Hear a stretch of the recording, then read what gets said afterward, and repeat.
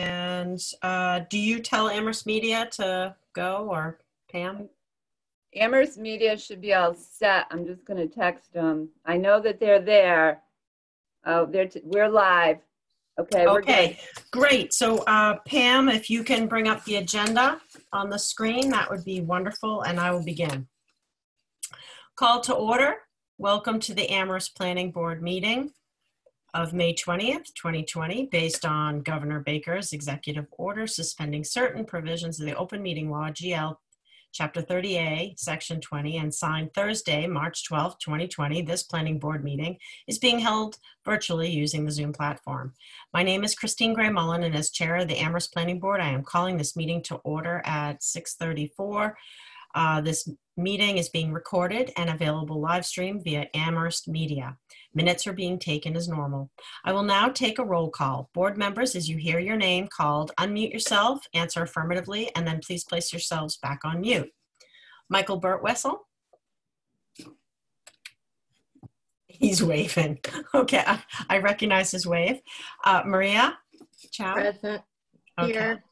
Thank you. Jack Jemsick. Yes, I'm present, but I didn't get the email for the link for this Zoom. There was a little technical issue. Nobody did. Okay. So that's All right, why no Pam problem. resent it to you. But okay, great. Glad you're here. Thanks for figuring it out. David Levenstein. I'm here. Thank you. Doug Marshall. Present. And Janet McGowan. Here. Board members, if a technical difficulties, if they arise, we may need to pause temporarily to rectify the problem and then continue the meeting. If you do have technical issues, please let IT, tonight it's Sean or Pam, know. Discussion may be suspended while the technical issues are addressed, and the minutes will note a disconnection has occurred. Please use the raise hand function to ask a question or make a comment. You will see your raised hand and be called upon to speak. After speaking, remember to re-mute yourself. Opportunity for public comment will be provided during the general public comment period and at other appropriate times throughout the meeting. Please be aware the board will not respond to comments during the general public comment period. If you wish to make a comment during the public comment period, you must sign in the meeting via the Zoom teleconferencing link. This link is shown on the slide and can be entered into a search engine by typing https://amherstmass.zoom.us/J/92012497678. This link can also be found on the meeting agenda, which is located on the town website in two ways. One way is through the calendar listing for this meeting on the home page and find the link within the event details. A second way is to go to the planning board webpage and click on the most recent agenda link for tonight. The agenda there has a link, a Zoom link that is towards the top of the page where it states virtual meeting. Please indicate you wish to make a comment by clicking the raise hand button when public comment is solicited. If you have joined the Zoom meeting using a telephone, please indicate you wish to make a comment by pressing *9 on your telephone. When called upon, please identify yourself, stating your full name and address, and put yourself back into mute when finished speaking. Residents are welcome to express their views for up to 3 minutes or at the discretion of the planning board chair. If these guidelines are not complied with or the speaker exceeds their allotted time, their participation will be disconnected from the meeting. Moving onward, the slide will now show the meeting agenda for this evening. Again, note the virtual meeting Zoom link at the top. So we will move right on to the agenda. First one is minutes. We did receive minutes for March 4th. This is for a second time. Janet McGowan wanted to add some comments. It was around 4 o'clock it went out. Did everybody have time to go through those and read them? And if anyone didn't, you can click raise hand, or I have to get that part up on my screen.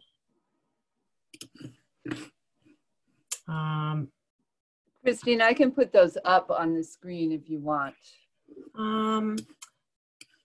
Yeah, that we could do that. wanna do And then, that? so I'm looking for hands for anyone who didn't have time to read the minutes. I see Jack's hand, I see Michael's. So if you can unclick your hand. So I'm gonna just ask first off, should we wait and go another 2 weeks so that there's a lot of comments in there. So if anyone raised their hand for wait 2 weeks or do them now. I see one hand from Jack and one from Michael. Okay, so we'll just table this for 2 weeks. Chris, do you have a I know we're trying to expedite these and get them up. Can we wait and do that? Is that all right? We didn't get them till 4 o'clock this afternoon. My hand was up to say that I think it's time we should review the minutes. I read them. I think they're appropriate. I think we should approve them. Okay, Jack, was that what your hand is up, or do you want to wait for 2 weeks? Can you hear me? Yeah, I can hear you. Yeah. I'm sorry. It's just, I just briefly skimmed through it, but I just, I didn't think the language was perfect, whatever it says, in terms of saying very or many. I just was uncomfortable with some of the terminology that was in there. However, if everyone's good with it, I'm good with it. But I do feel like we're kind of going over the top in terms of editing these minutes, really. It's my opinion. So we can go over them if everyone's comfortable with it. I was also uncomfortable with some of the changes to the point where I spent an hour today reliving the dream and watched the Amherst media to reconfirm what was being said. So I do have some issues, and it will take some discussion to go through these suggested, all these changes. So David, I recognize you. I see your hand up. Thank you. I agree. I think that I'd be happy to vote on the minutes as drafted now. I do believe that there is that they're going more towards transcript than towards minutes, and that they are encapsulating, or they're trying to capture more editorial content rather than the substance or gist of the meeting, which is what I would think that the minutes would do. And so I think we're getting close, but for the purpose of staff time and our own time, I'd be willing to vote and approve them. But I do think that we should be cautioned about going overboard in trying to represent such detail and inevitably capturing one or 2 points of view rather than just the gist of the meeting. Thank you. I just want to add so I did go back and watch video, and minutes are not supposed to express personal opinion of ours. That's one of the reasons why we don't do the minutes, and like Pam does them and tries to capture the general flavor. So some of the words that have been suggested, when I went back and watched the video, it's not exactly what happened. The other part is some of it is she's adding comments to other people, what they said. And I just want to make sure, like she altered things that like Michael, which Michael says he's fine. I don't know if Doug has looked at the paragraph that she wrote about what he said. So I just want to make sure that people are comfortable with that. I know when I go over minutes, especially these, we're talking 20 pages of minutes here. I mostly look the hardest on what I was quoted in saying, because that's what I remember best too. I can't always remember what other people said exactly. David, I see a visual hand. I'll call on you, and then I see Michael's next. Well, if you went back to review the recording, and if things were captured in the revised minutes that did not, in your review of the recording, were not present, then I'm not comfortable approving the minutes as currently drafted. And so I would rather than table it within the work to do to review the meeting. But I think then we've crossed over a line in the detail that the minutes are trying to capture, again, rather than the gist. This is not a transcript. That's the purpose of the recording. Thank you. So I would rather table the vote of the minutes if there is an apparent uncomfortableness between the actual recording and the currently revised draft. Thank you. Thank you. I think Michael, I see your hand went down, but do you still want to talk, Michael? No, my hand is up, actually. I got so many screens here. Oh, yes, you rolled up there. Yes, and then next is Doug. Go ahead, Michael. I did not review the minutes and watch the video of the meeting at the same time.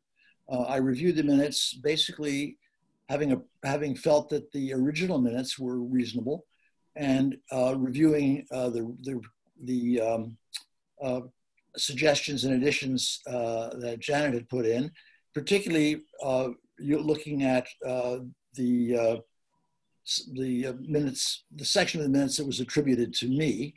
I found that reasonable. The attribution to what I said, found that reasonable. Again, without reviewing the minutes in terms of what I said, I think that's what I would have said, or would hope to have said. And so I approve the minutes. I would suggest we approve the minutes based on that. If other people have not reviewed the minutes relative to what they individually said, then I think we should wait until people have a chance to do that. But it seems to me the minutes ought to reflect what primarily what the individual members of the board believe they intended to say.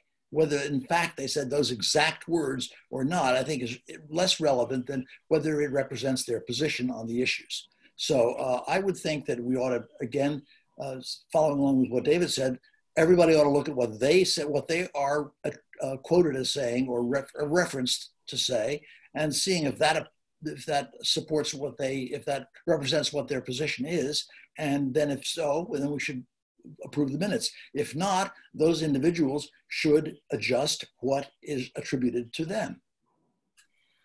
Good points, Michael. I just want to add that, so most of the comments I want to a little bit push back on were beyond what we were saying. It was what Mr. Reedy was saying, what Mr. Mora was saying. I don't think some of those additions were exactly, it's perception. And so right here, like, I'm uncomfortable, I don't want it to be she says, if I'm like, oh, well, Janet wrote this, but then I went and looked at the video and that's not how I see it. I think I would rather I'd be comfortable with just sending an email to Chris and Pam on the comments that I have an issue with and why, and that they can go look at the video or go back to their minutes and adjust. Because there should be a continuity in these minutes too. So that's where I'm at right now. I don't want to waste more of our time debating on like, oh, well, and me reading what actually was said at the video. Can we just do that? And then I'm going to recognize Doug next, and then Janet, and Chris and Pam think about it, what you think might be best here. Doug? Yeah, I thought I had reviewed the minutes, but I'd only looked at the first few pages and I was unaware of the rest of it. So I am one of those who didn't get a real chance to look through the whole thing. We're close to having a full conversation today about the minutes. If we're not ready to vote on them with or without those amendments, then I think we should table and move on. Okay. Janet, I recognize you. So when I first looked at these minutes, I thought that some of the information I had presented on parking at Main Street LLC, all that information wasn't there. And that kind of got me wondering why that wasn't there. And so I did listen to the transcript. I didn't listen to the whole thing, But as I went ahead to the discussion on the master plan, looking for Michael's comments, because I remember him saying something, I was started to really listen to the meeting and what Rob Morrow was saying about the process for working closely with the zoning subcommittee and the planning board. And none of that really came out in the minutes. And it seems really important to me that that process that he was outlining, which is flexible and working closely with both committees, and the need for consultants for the bigger issues and the need to work with people in the town to get their support for the bigger questions about like how big should buildings being in downtown, that wasn't in the minutes. And so that seemed really important to me. So I actually, maybe I should do this more often. I found that discussion on the master plan very rich and very deep. And I felt like, you know, maybe because they're very long minutes, all those things weren't captured. Another reason it sort of popped out as being important to me is I was at a CRC meeting and they were talking about maybe getting rid of the zoning subcommittee and, you know, kind of pushing back a little bit on the planning board's role in zoning changes. And I just thought, you know, that is all fine, I guess. But, you know, when we talked to Mr. Moore, it was a very different understanding of how the planning department, Mr. Moore and the planning board and the zoning subcommittee are working together. So that seems important to me to put in. So I didn't expect to put that in there. I just saw it as very important. But I really do think people should be comfortable with it. And not vote on something they don't know. The other thing is that minutes are supposed to help people who are, like for people who aren't at the meeting should understand what was said. And so I know we have different views on that, but it seemed to me most of the things I put in were important things that people said. So that's all I had to say. But I do think we should postpone until everyone's read it. Thank you. Doug, I still see your hand up. I don't know if you still want to speak or just turn it No, on. I should put it down. I will do that now. Okay, thank you. So Chris, can we do that?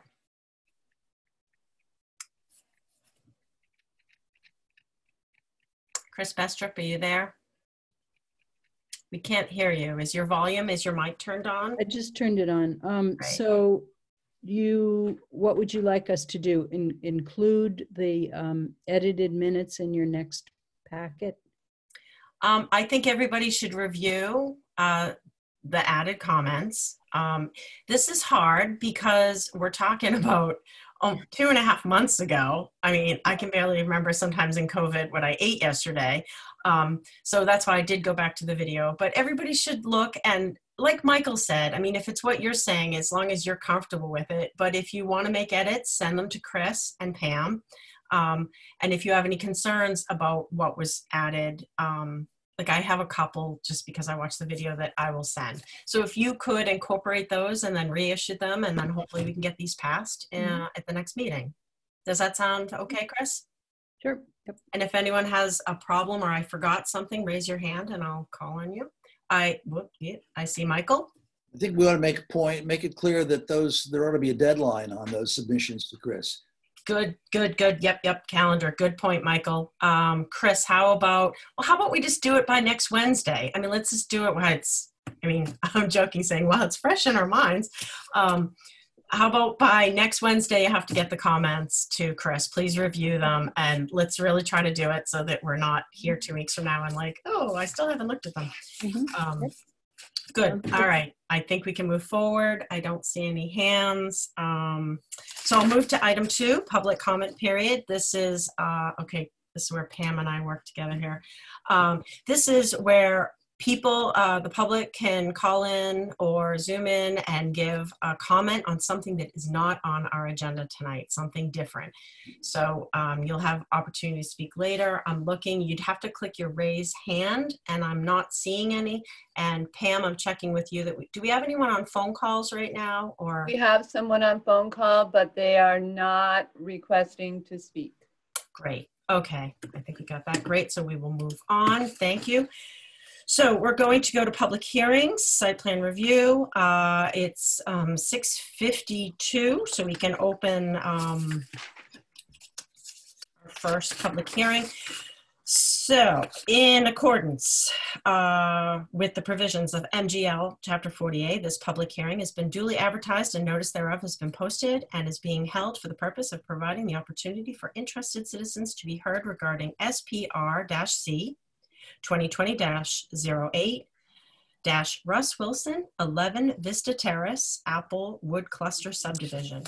Request site plan review approval to amend SPR-C 2017-14 to add a 3-season room to an existing house, 16 by 20 feet, with a fireplace, screen clear poly movable panels, floor decking, frame roof with asphalt shingles, including a wooden walkway to connect to an existing wooden deck, map 25B-76 R-LD zoning district.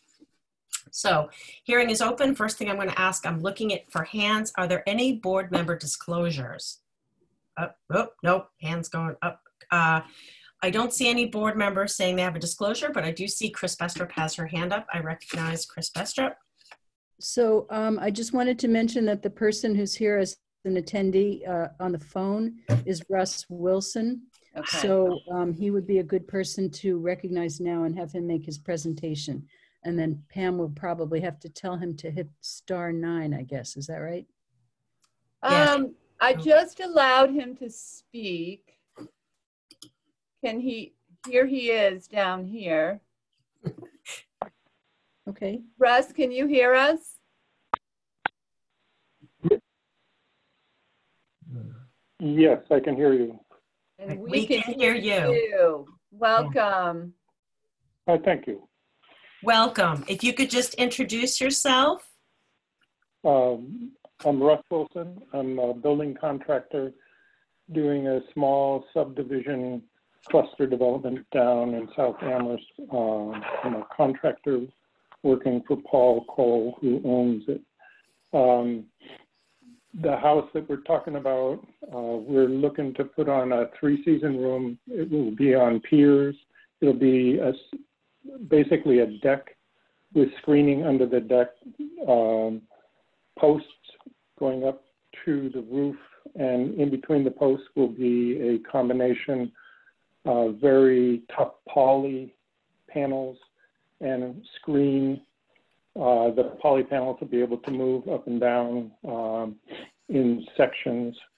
It'll be a cathedral ceiling with pine paneling on the ceiling, a couple skylights attached to the house.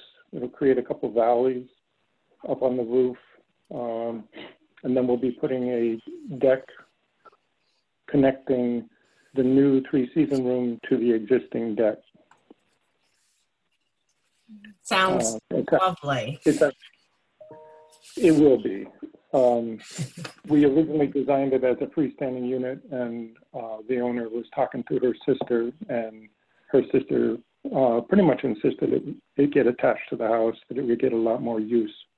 And I think from you probably have the 3D drawings and so forth, one of which is from in the house looking out into the 3-season room, and it definitely pulls you out toward it. It does. It looks beautiful. And this kind of thing doesn't usually come to us, but it's coming to us, I believe, and Chris Bestrup can confirm this. It was part of the conditions, the record of decision for the subdivision. The second one, the condition says the applicant should return to the planning board for approval at the public meeting if there are any significant changes to the footprints of the building. So I'm assuming it's a 3-season porch, but this is expanding the footprint, and that's why you're here asking for this site plan review. Correct. Okay. And hopefully after this hopeful approval, we will then go and have the wording changed so we don't have to come and do this every time somebody wants to add on to one of these houses. That makes sense.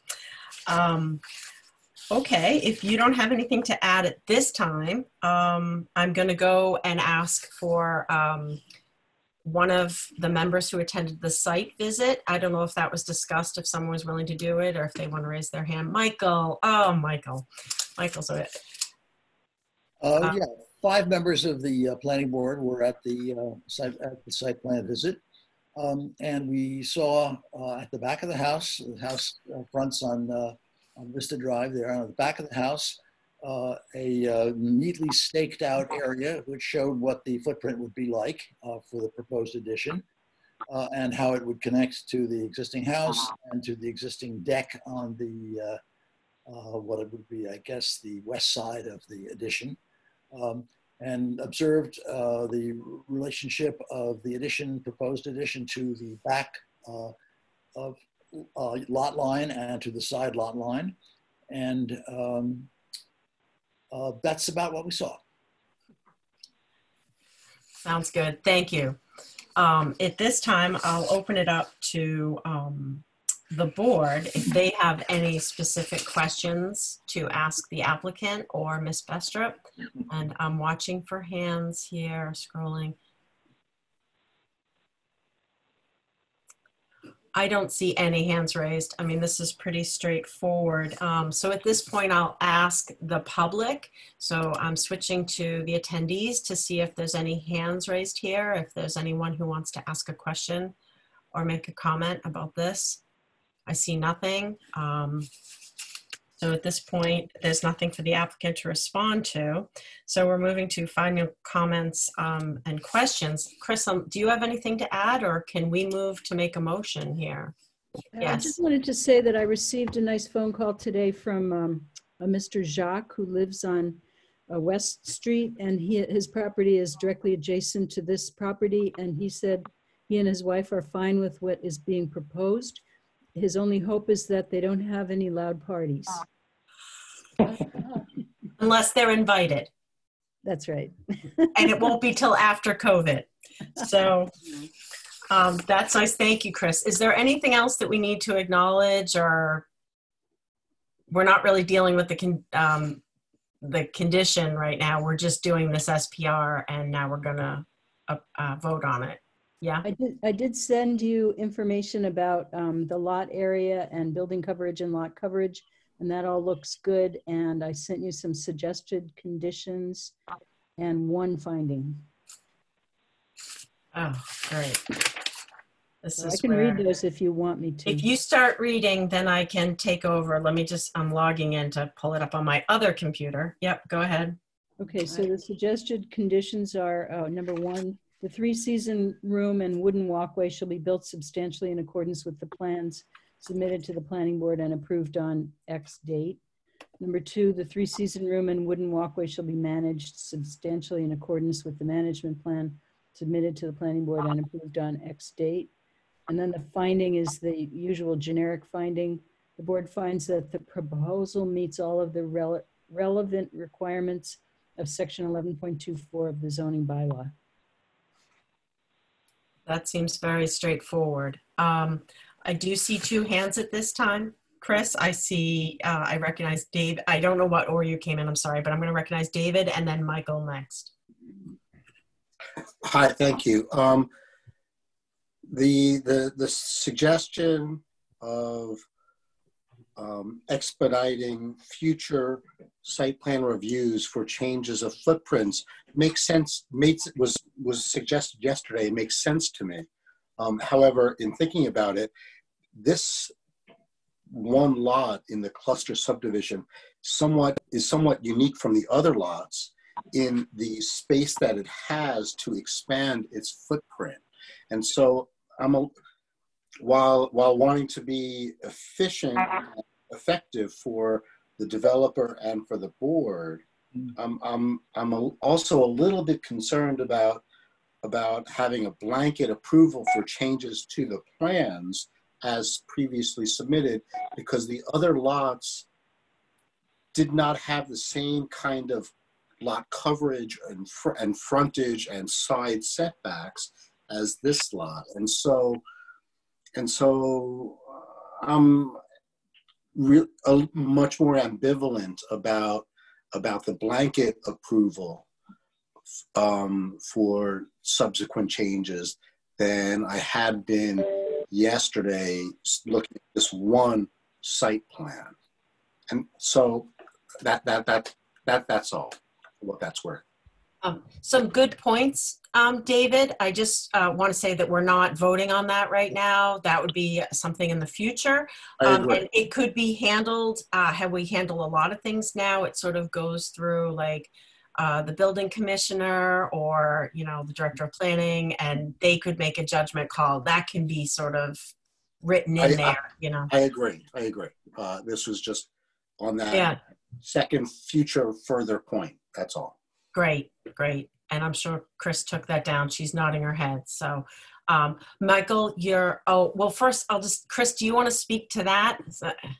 Yes, I wanted to Okay. say that if the applicant wants to change the conditions of the previous site plan review, they would file a request to amend the previous site plan review to allow future changes to be made. And the way it might be approved is that things would come to the planning board at a public meeting, so they wouldn't go through the public hearing process. And then the planning board would make a determination about whether the change is big enough to require them to go through a whole site plan review process.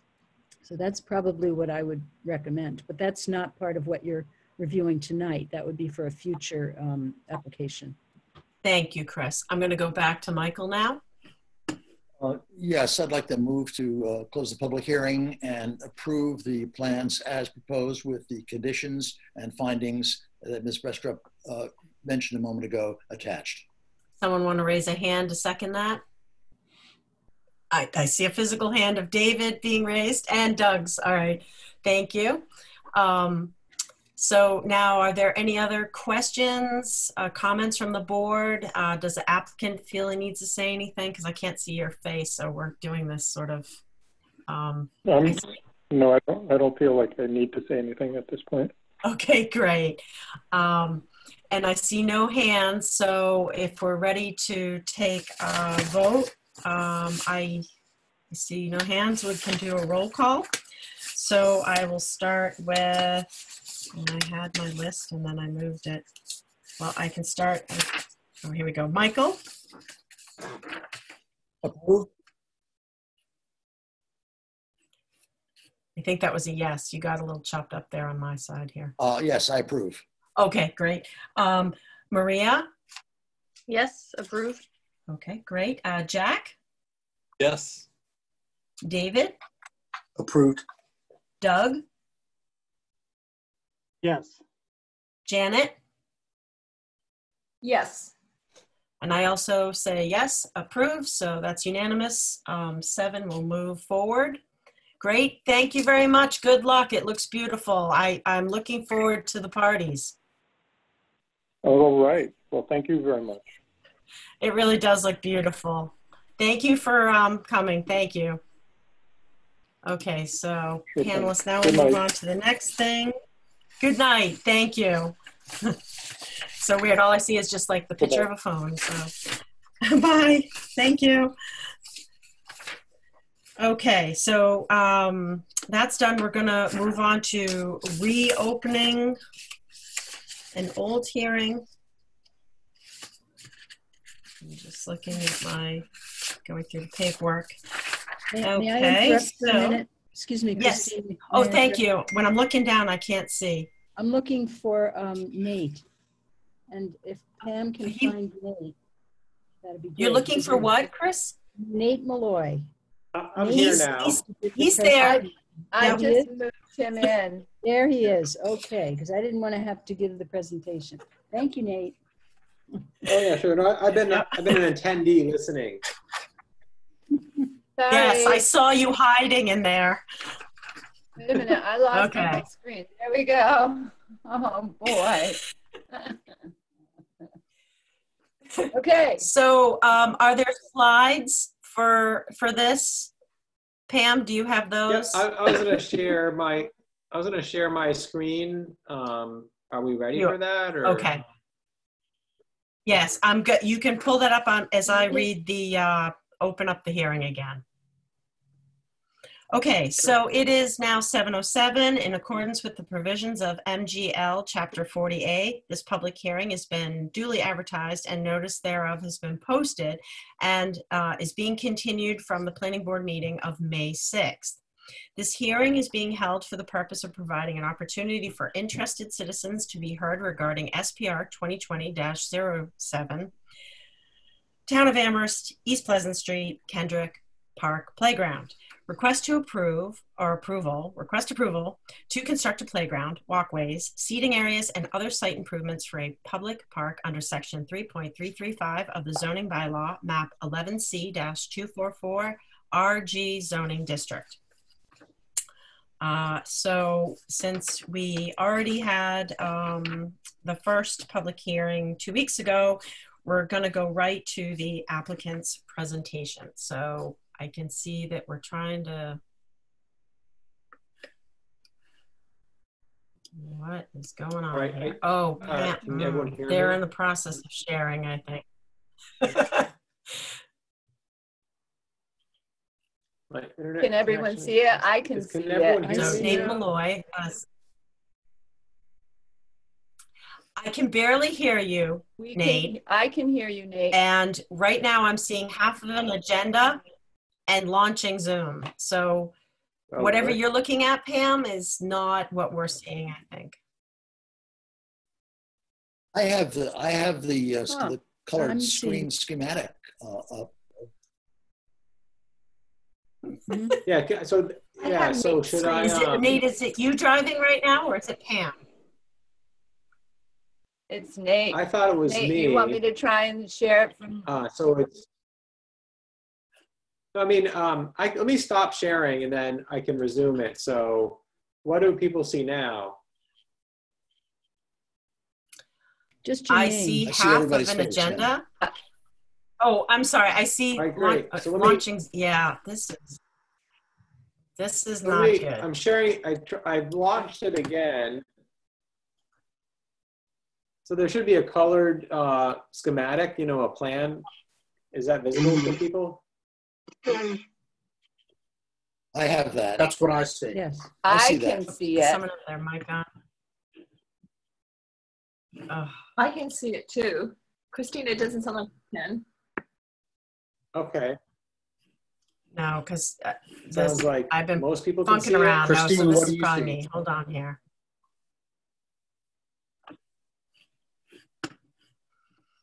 I see nothing, but give me a second here. It looks like you're freezing up, Christine. Yeah, I'm gonna Someone could email come back in. her. I'll be right back. No, it's okay. Okay. I'm just gonna pop out and then pop back in. All right. See you in a minute. All right, I guess we'll wait for the discussion until Christine comes back. We've lost our leader. I'm still here. I'm trying to like get out of this thing. Ah. I'm telling you, we're gonna be Zoom experts by the end of this. We don't seem to be like that now.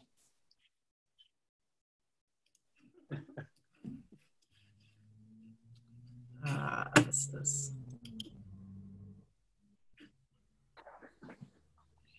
Someone could just email Christine that image. No, I'm good. Hold on. Can other members of the planning board see the image? I can see the image. I can see it. I can. I see a Okay, colored all right. schematic with, Okay. Yep. I think I fixed it. I see it. I'm fixing everything so I have my things back. Can you hear me? All right. Yeah. Yes. Yep. Yes. And Good. see you. Okay. So Who is that Nate, speaking? you're up, and Sure. Sure, great. Thanks, everyone. I'll walk through this plan, and then we also went to the design review board earlier this week, and I can talk about their comments. And so, you know, if you can see my cursor, you know, the play area, someone called it ochre. I'm not sure how it looks on your screens, but this area hasn't changed much. What has changed is heading north. So north is to the right. You know, we had talked about the plans last time. There was a rough sketch, and then the plans actually showed a hillside slide up here with some topography. And really what's happened is we've eliminated any hillside slide, and we've made this pathway that is essentially at grade to create an accessible loop a walkway that connects here. So, this becomes a nice accessible path. There is still a bit of a hill here, so there's still the amphitheater in the hillside with seating and a rock stage area. As you move further north, there's some planting beds in these circles here that connect across the path. These are vertical stumps that are in the ground. This grass area is actually earth, it's mounded grass. So, like 3 to 4 foot high mounds. There's 2 or 3 of them in here. So it's an undulating surface that would be sod. As you come over here to this part of the pathway system, there's some seating. And then this darker area, this is actually a pea-stone, loose pea-stone gravel area for kids to play in lieu of a sandbox with some seating around it. And then one other big change that's happened is this area with the circles. These are all vertical logs. Here's logs that are on their side that would be staked into the ground. But this whole area now to the east of this play area is a naturalized play area with wood fiber. There'll be stumps and rocks and logs in there. So this area will, there'll be a connection from the manufactured play area to here to the gravel area. So this becomes, a really integral part of the playground design. And what's not shown here on the plans is we're considering, 2 picnic tables or a few picnic tables that would be located in this area.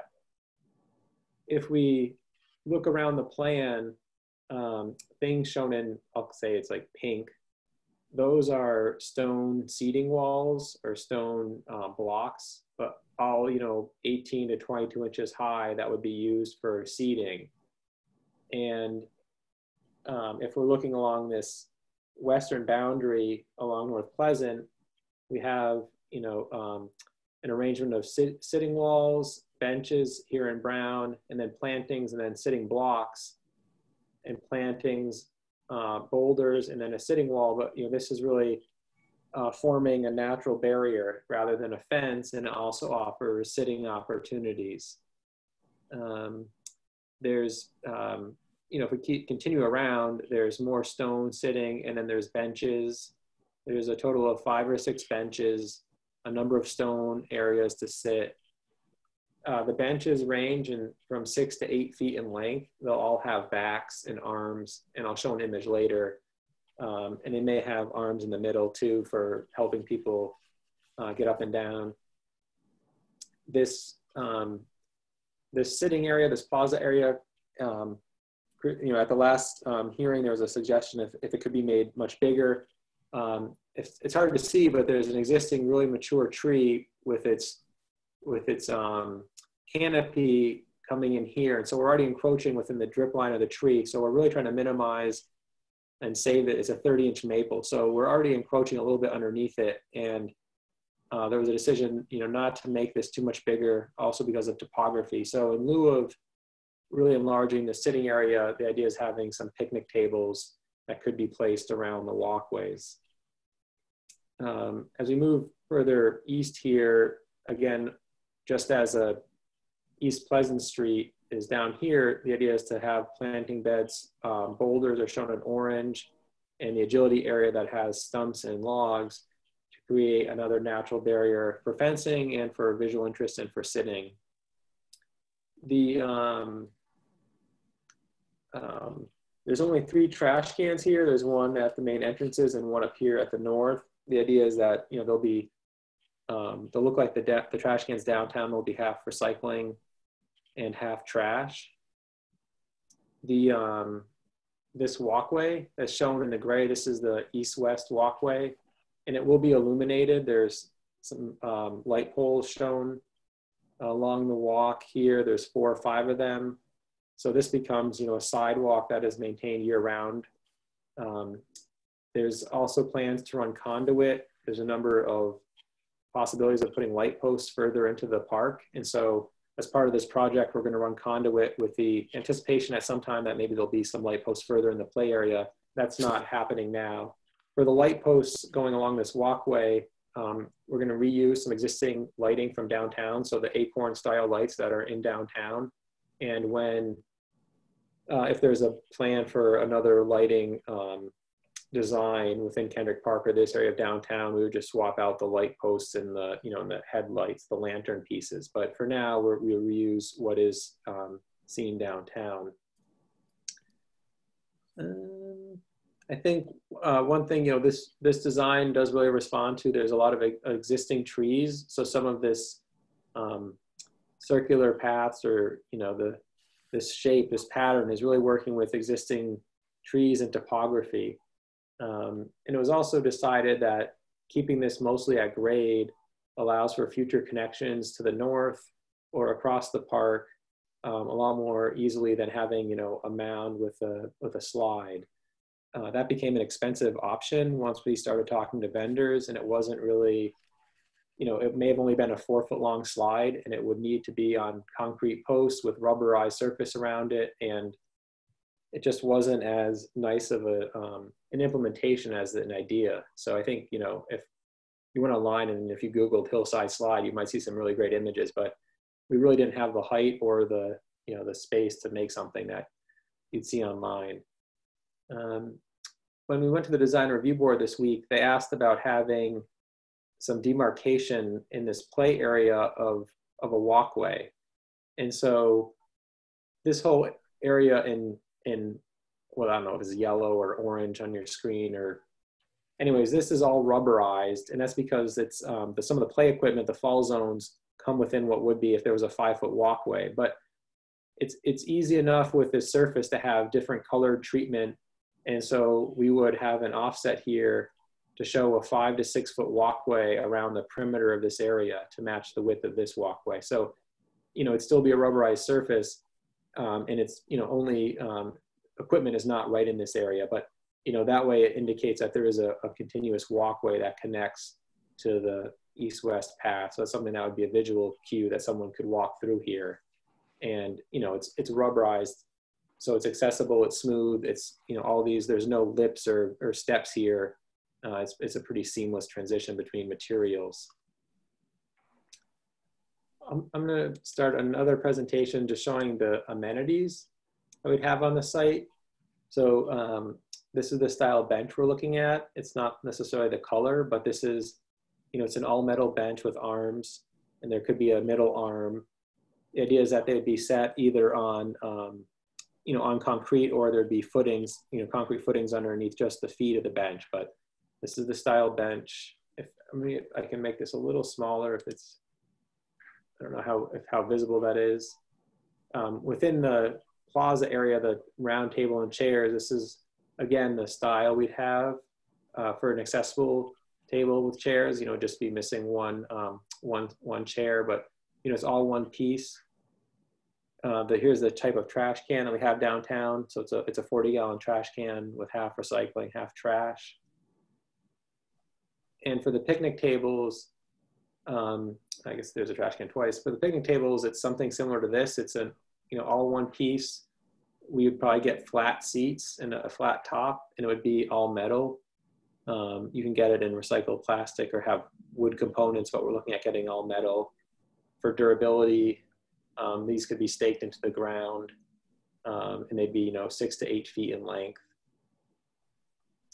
The colors we're looking at are, there's 3 colors. The company offers probably about, you know, 18 different colors. Most of them are quite bright, you know, or it's like silver, metallic, and black. So we're looking at either we call it Carlsbad, Sudan, or juniper green, but they're, you know, muted color. We've asked for additional images with these, just to confirm if we like them in those bench styles and table styles, but, you know, it'd be something that would be not too dark to attract the heat, and nothing too, you know, too off-putting, like a bright red or a bright blue or green, which they do offer. And, you know, maybe if in a thematic park, that would be fine, but that's not what we're asking for here. So there is, you know, this style, these color options. One thing just to, it was in the plan set, I'm just calling out separately, there's this little planter island here. It also serves the purpose of holding a welcome sign. And, you know, the idea would be that it complies with the zoning, so it would not exceed 12 square feet. It would be 3 feet by 4 feet, or 4 feet by 3 feet. We're looking at having it, you know, a 2-sided sign that is set between 4 by 4 stone pillars. there's a great comment at the design review board to acknowledge the CPA funding. We also have to acknowledge the park grant and, also the playground. On the backside would be rules and regulations. And, I've heard from the vendors that we also need to have some signs describing kind of the safety of the equipment, which they provide, which could be mounted on the back of the sign. So there's, it really would be a two-sided sign. I think I've showed this before, but this is again just showing what we'd be considering for the stone seating. So this is, what could be actually the square stone blocks. Here's the type of stone sitting wall that would be around the amphitheater and on parts of the walkway. And when we're looking at, placing boulders around certain parts of the edges, and here's pea stone, so you can see how, this type of material would interact and how stones interact along an edge. For the grass mounds, we really are considering something, maybe not quite this big, maybe closer to this picture, but, having a few of these on that north area in place of the hillside slide. So it would be, an area with natural grass and something that, kids can play on and roll around in. I think, as you mentioned, the logs, the naturalized area now is bigger, and we'd have, about 8 inches of a wood fiber on the ground. We'd have logs that could be stacked up a little bit. They'd all be secured to the ground with threaded rod. So they'd be anchored with a rod that goes into the ground. And people could sit on them or climb on them. These are images of Pulaski Park. And so these logs are over here in the image. Here's some wood. They used some wood fiber. And then here are the vertical logs. And so, we're going to have a similar element, in connecting the different areas of the play area. In terms of the manufactured equipment, we're still keeping some of these major elements. We met with the vendor today, and this is an accessible spinner, which we like. It's at grade and it can hold a number of people. The colors can be changed, so we've asked for a different color palette. But these two play structures. This is a pretty large play structure for 5 to 12-year-olds. This is 2 to 5. We've asked for a different roof material here, a metal roof, but we like the idea of having a roof here to provide some shade. This is a spinner. We've asked for a different type of rocker here, not something that looks like a tractor. And to the north where the walkways are, right now there are, they've shown two musical drums, and we've asked for, different types of, something at grade that can be used, something that maybe moves or is mechanical. And so they were looking at, possibly a sundial or some other things. But what's nice about this is it's outside the fall zone of this equipment. And if it's at grade, it can also be accessible. So we're looking at some features there. This is just other views of the equipment. There is a lot of, and each one of these structures offers, each has a climbing wall, a few slides, a net or overhead climbers that people can use, places to sit underneath and on top. And so, we've asked for just a few, modifications to these structures, but not a lot. We do like the idea that there's many different play elements. And we think that changing some of the color palettes will lessen the, maybe the fact that it is manufactured. We're not trying to go with a synthetic or faux looking tree trunks. That's cost prohibitive, and we think it would actually look worse. And I think that's it for now. I mean, there's a detailed plan set. I won't go through. If there's questions, I can use those. But I think that's it for now. Nate, if you could just to enhance something you were talking about, go to sheet 5 that shows the grading excavation plan. It has 2 mounds there. If you you had said a few, but I see one is about 5 feet grade, and the other's like 3. Yeah, right. So it would, if you looked at it, there'd be a little hill like this. If you're following my mouse, then another hill here, right? So there is just 2. And I think, the slopes are 3 to 1 and there, I think there was a 4 to 1. So they are you know, if they're too much steeper, they won't support grass, and it could get dangerous. So we're keeping that these here. So that's why the bigger one is like 5 feet, and the small one is only like 3 feet. 3 feet, right? Okay. Yeah, I mean, a 5-foot hill. I mean, it's still. I think that would still be pretty fun for kids to play on. Oh, when you're 2 feet tall, that's a mountain. Thank you. I'm going to open it up to board questions, so I'll be watching for hands. If anyone has any questions on what we're being presented with, and questions on the new information that has come on these drawings. So I see one hand so far. I see Janet, so I call on Janet, and I'll be watching for other hands. I'm not sure if this is the right moment, but I was hoping that Nate could review the management plan quickly. If it might be later after the diagrams. I just want to hear that. Geez, we have a core of volunteers who are going to be out there every day.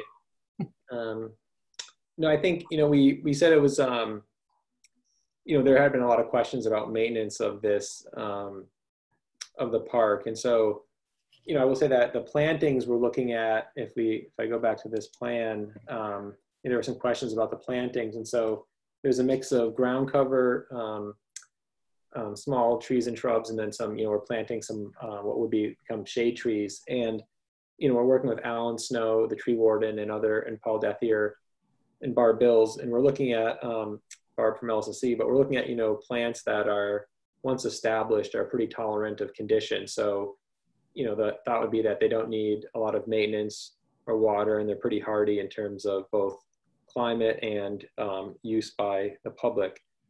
In terms of maintaining the park, you know, DPW goes around daily to the parks and opens them up, you know, does some trash pickup, and, you know, just does a quick inspection, a visual inspection of places. So it would be a similar routine. And then, you know, there's weekly mowing or other maintenance.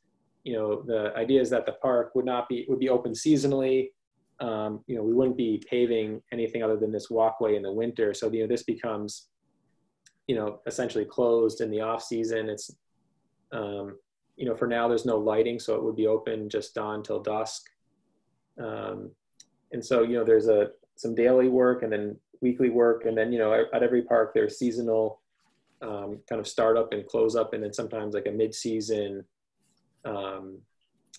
work day, you know, where there's, you know, there's a little more in-depth cleaning, or, you know, if there's capital work that needs to be done, capital improvements, they do that. So I think it's kind of daily, you know, there's chores weekly, and then seasonally.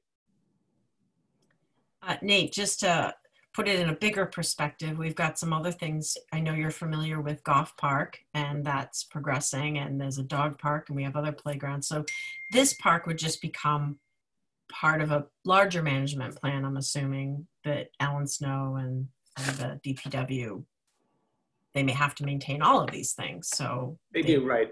And I think, you know, I don't know if I mentioned it last time, but, you know, I think there's an awareness that as the town makes improvements to the outdoor spaces, whether it's for recreation or conservation, and on other parks, passive recreation, active, you know, there may need to be a budget increase. You know, there is seasonal staff, and then there's, you know, permanent staff, public works, that maintain parks. And so, yeah, I think if this becomes part of their rotation, I think, you know, like I said, I think I think for the first year, you know, there's going to be some watering, and there'll be a little bit more effort to establish the park. But once, you know, the plants and vegetation are growing, there really shouldn't be much maintenance. The playground equipment is, you know, supposed to be durable, and the surfacing is supposed to be all good for, you know, I don't want to say, you know, they'll say 25 years. I don't know if it lasts that long, but, you know, everything is really meant to be, you know, maintenance free in terms of large capital needs for, you know, at least 10, 15 years. Thank you. I do see Maria. I'm going to call on Chris first, and then Maria. So we did, as I said previously, we did do this plan with Alan Snow, the tree warden, who's also in charge of parks maintenance, and Paul Dethier, who's on the staff of the DPW. He's a landscape architect and an engineer. And so they have a sensitivity about maintenance issues. We also, I remember last time Janet asked a question about watering. And so we did ask that question, and Guilford Mooring, the superintendent of public works, said that they may install a hydrant here where someone could, make a connection and have a hose and water things. They also have a water truck that they can bring around. And according to Alan Snow, he thought that the plantings would really need watering during the first year, but since they are hardy and a lot of native plants, he felt that after the first year of watering that they would be pretty self-sufficient. So I just wanted to let you know that we had looked into that. Thank you, Chris. I recognize Maria. There it goes. Okay. First, I just want to say, I think that this design by committee and all these. Oh, I'm sorry about that. Jeez. This is my iPad I'm trying to use instead of my laptop. The design by multiple, groups and committees has been really successful. I hope this is a model for like how other public projects can happen, because it really seems like you've taken the feedback and incorporated it. And I really like the multiple seating options, because this is a really sort of community building space. And it's not just for the kids, obviously it's for the parents and anyone, to come and just sit and mingle. And so I think I think you've added a lot more seating from the last time we saw it. So I really appreciate that. And only question I had was, maybe it's not worth talking about now, or maybe I missed it, but what is this little art display parallelogram you have on the south? Did you already discuss that, or did I miss it?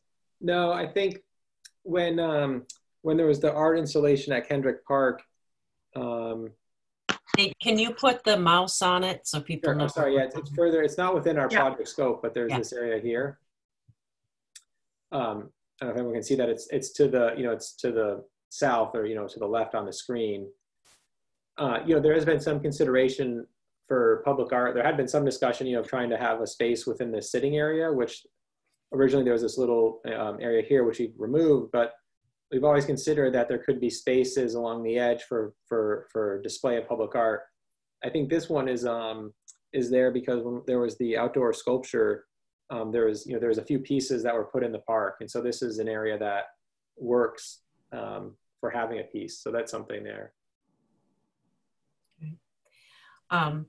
Something off of what Maria said, I want to double that I do think I see extra seating, and I was one of the people who was concerned that the only table eating area is that circular section to the west. So I was really glad to hear, Nate, when you were saying that you were considering putting picnic tables by that 30-inch maple in the dead center, because I do, we hope that it will be used and people will come and be hanging out and spending the day and picnicking and letting their kids play. So yeah, I thought that was a good fix for that. Yeah, I think the idea would be to use, have 2 picnic tables, 2 8-foot tables to start. And then, Alan and everyone agree that if this becomes a really popular destination, it's we can add more. That sounds great. Thanks. And I was also glad to see the bike racks. That's great. The bike lockup. So I'm going to recognize Chris in case she has a comment, and then I see Michael. So I just wanted to mention that Nate and I actually had a Zoom meeting with some interested members of the public who have been following this project. And, one of them was really hoping that we could incorporate some playground equipment that she had seen in Europe. And Nate did make an effort to find out about some of that equipment. And, European accessibility requirements and liability issues and different things like that make it difficult for us to incorporate those kinds of play equipment here. It may be possible in the future to incorporate some of those as, our manufacturers look over there and see what they're doing and try to, adapt it to us. But I just wanted to let you know that we did reach out and we had I thought it was a very good conversation with 3 people who have been following this project all along who had feelings about wanting more natural play equipment and more European style equipment. I think that I came away from the meeting feeling like they understood, that we were trying to balance things. We wanted to make sure that the equipment was safe and that it would withstand liability issues and that it was handicapped accessible.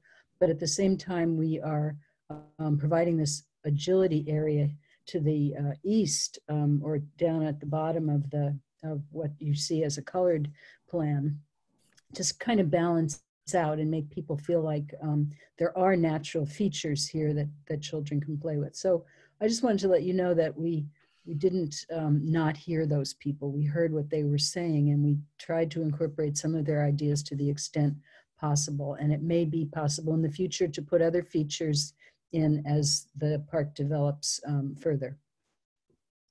Thanks, Chris. To Chris's point, I think, sorry, I just want to jump in. Right? No, go ahead. All right, one was, I can't see everyone. One was a ground level trampoline, which may, if you go online, you can, some of the images were from Berlin and there's some abroad. And they do look like fun. So the vendor said the compliance engineer had said that the U.S. and this is looking at it, but right now it doesn't meet the standards, and he thought it could be a year or two away. So he listed a number of things of why it wouldn't necessarily be. They wouldn't install it now. So we couldn't find a vendor who would install it. And another one that was a nice suggestion, which we may or may not happen in this phase, but I'm going to share was outdoor ping pong tables. Mm. People can see these now. They can be made out of concrete. Portland has a number of them, and certain, and I guess there are a number of cities that have them. So that was a nice suggestion. And so we haven't necessarily incorporated it into the design. It was just mentioned today, but that's another feature that could be installed later, or part of incorporated into Kendrick Park as a whole. So if it's not within this play area, we like the idea of having some other features that could be, incorporated into all of Kendrick Park. So that's something that we're taking under consideration. Great, thanks. Michael, and then next will be David. Yeah, I want to echo my appreciation for the way the process has evolved, for the project has evolved through all kinds of different inputs. I think that's been excellent, and particularly with regard to the addition of more seating in the general area, and to perhaps go further than is our purview. I would like to suggest that the picnic tables that Nate showed, with the rounded seats, would, I think, be much better than the ones with the flat seats. Oh, okay. Because they would encourage people to be able to sit both directions on the picnic table, which often happens when you're in park-like settings. Oh, so I would urge you to not go for the flat ones, but go for the curved ones. Oh, no, sure. I think the project is exceptional. Oh, great, thanks. So the rounded seats, and that's good feedback. It's funny. Sometimes, you have something in mind and you're not sure what works better, but I like that point about the rounded seats. It's probably actually more comfortable, and then it facilitates different sitting options. David? Hi, thank you. I'd like, again, to commend Nate and the team and Chris for bringing this together and being as responsive as they have been. I would propose a motion to approve the presentation and the proposal as presented with the design review board comments, the differentiation of the colors for the walkway around the play area, and then the sign with the acknowledgement of the CPAC money. Thank you, and thank you, Nate, for all the work that you put into try to maximize the funding and maximize the play in downtown. Thank you. Michael, are you seconding? I second the motion. Okay, I think we can do that, but I have to open it up to public comment and just check for that, and then we'll come back to this. I don't know if we have to say it again, but we've got that there. So at this time, I'm going to ask if there's anyone, the attendees that would like, I just saw one pop up. I see one hand. So at this time, and Pam, is there anyone on the phone, or is this all that I see? Okay. All we see is Miss Pam. Okay. So I'll recognize Dorothy Pam. Hello, can you hear me? We can hear you. Hello. Well, I just want to say that it was extremely agile of Chris to have had that meeting today, because I got a email earlier in the afternoon about Karen Winter, who's really been following this and having suggestions and wanting to know how to get through the meeting. And I said, well, I don't think you're going to have a hand. I don't know. And she said, what about chat? I said, we've turned it off for Zoom bombers reasons. And I guess you must have had to have had that meeting today, which I think is fabulous, because when interested people have questions and they get a really good answer, then it keeps them happy. So I do applaud the changes that you've been making, and I think this will be a great park. So thank you. Great, thank you. Now I see Karen Winter's hand. I recognize her.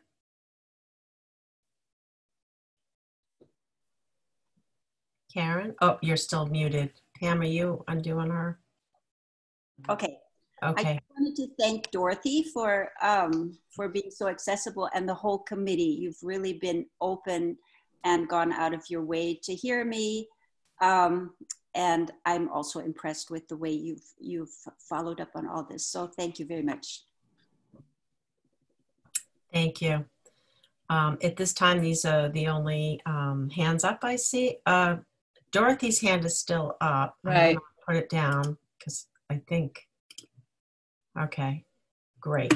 Okay, so I'll go back to us, and I see Chris's hand up. I recognize Chris, and then I do see Michael's hand up, but yep, Chris. So I wanted to just make a note that there were some conditions that were sent to you, some yes. Proposed conditions, built substantially in accordance with the plans, managed substantially in accordance with the management plan, and then the usual one about landscaping shall be installed in accordance with the planting plan, and once installed shall be continually maintained.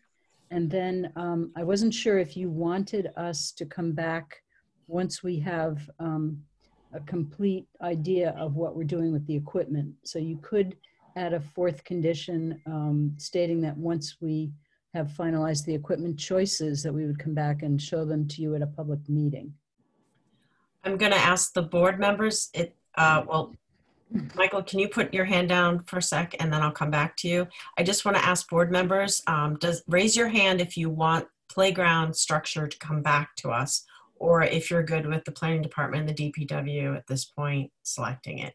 So raise your hand if you want it to come back to planning board. 1, 2, 3. I don't see any hands, so I think we're good, Chris. I think we've seen enough. So I'll go back to Michael. You had your hand up. Only to continue the second, if that was relevant. Okay. So we do have a motion on the table, and it's been seconded, and we've done public comment. Is there anyone at this time who has something else they'd like to say or add or comment? I don't see. Chris Brestrup has her hand up. A physical hand up. It's hard for me to watch both, Chris. Just that to include the finding that this plan meets all of the relevant requirements of section 11.24 of the zoning bylaw.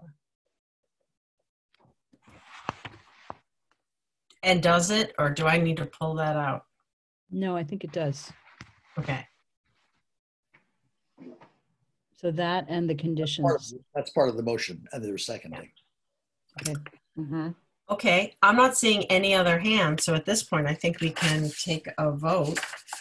I'm still watching. So, so members, I'll call your name and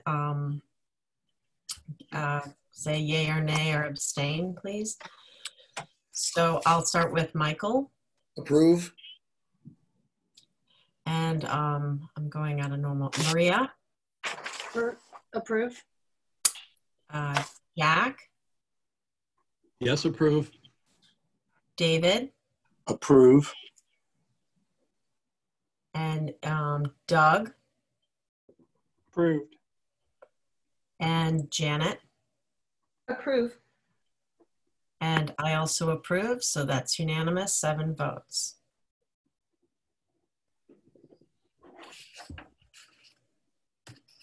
So we're done with this hearing. Thank you. Okay, so we're gonna move on with our agenda. Yeah, I'm just gonna, Christine, I just wanna. Yeah. Oh yeah, and thank you, Nate. Well, yeah, I was gonna thank, I think there's a, Paul Dethier at DPW has been doing most of the design and really working with the team and incorporating the comments. So I think he and Alan really deserve, and Shout out to Paul, and especially Paul, and also Alan and all of the DPW staff, all the way up to Guilford, who's been working on this. Yeah. And also Barb Bills Yeah. from the LSSC. She's been with us every step of the way. Yeah. So yeah, I think it's been a really nice collaborative effort. So thanks for all the comments, and yeah, thanks. I'll stop sharing my screen, Pam, and then I guess it'll go back to you. Yeah, this has gone on for so long. I kind of can't even believe it's happening. I'm really excited.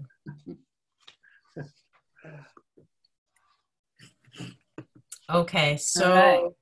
Pam, do you want to put up the master plan? We are going to go on to the master plan. Okay, so we'll move to item 4. Whoops. Yep. Chris, do you want the document first, or do you want Ben's slides? Put the document first.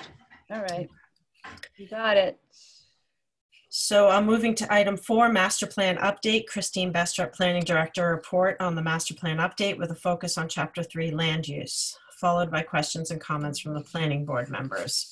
We won't at this time be taking public comment on this. This is more of our first run.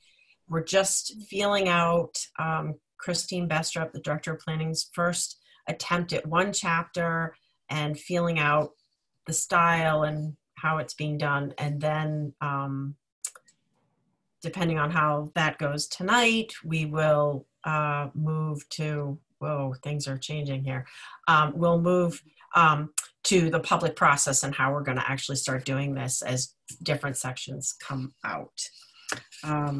So Chris, oh, there it is. Great. Okay, thank you, Pam.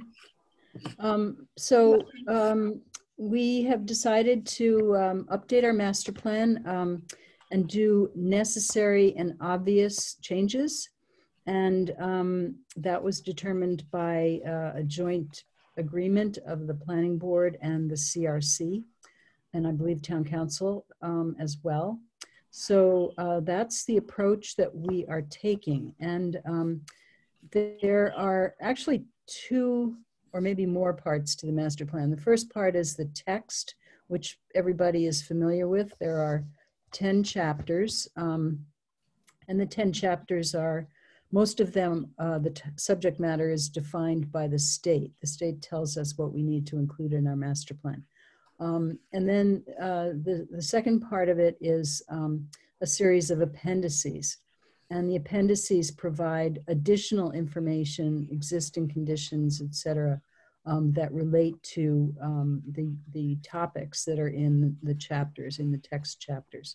So when I first started updating or thinking about how I was going to update the master plan, I was really focused on the text portion and wasn't thinking so much about the need to update the appendices. But I think now that we've really begun to get into it and have studied it, we realize that we do need to at least make some changes to the appendices. And one of the appendices is appendix chapter 6, which is called land use.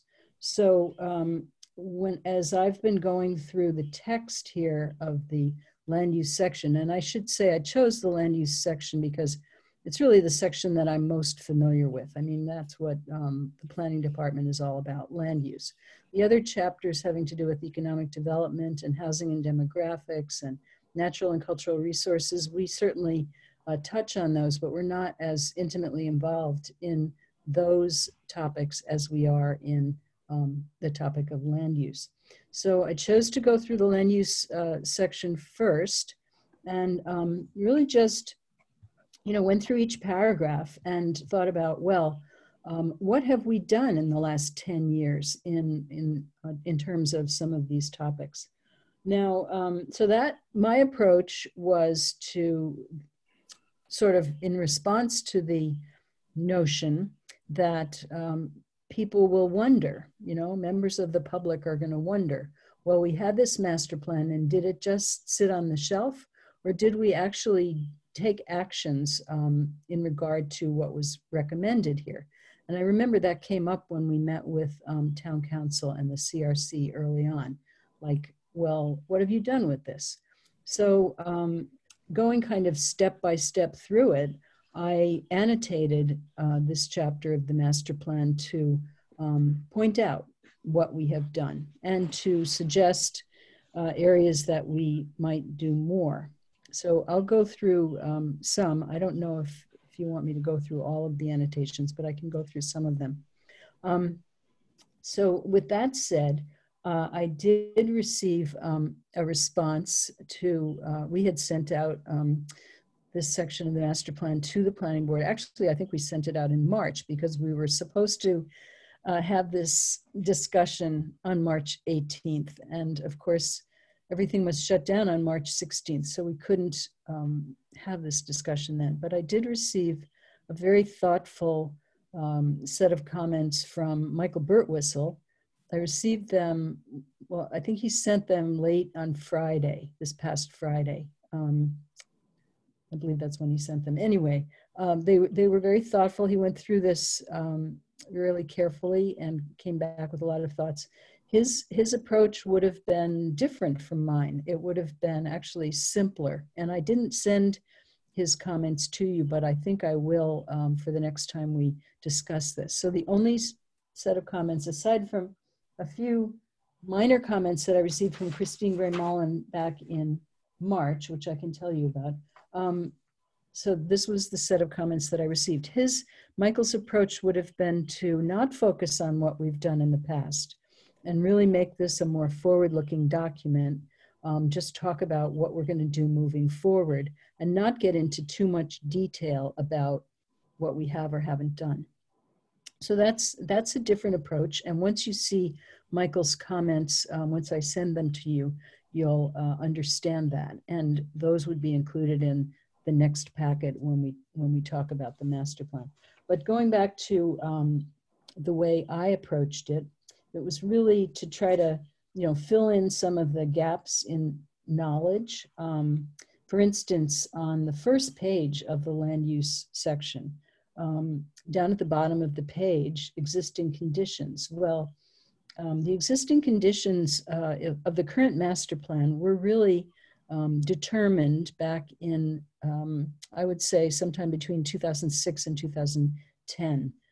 That's when this master plan was written. So it was based on the GIS, the Mass GIS, and the town's GIS that were existing at that time, and it was much different from the GIS that we have today. And for those of you who aren't familiar, I'm sure you're all familiar with what GIS is: Geographic Information Systems. It gives us a tremendous amount of information about what's down on the ground.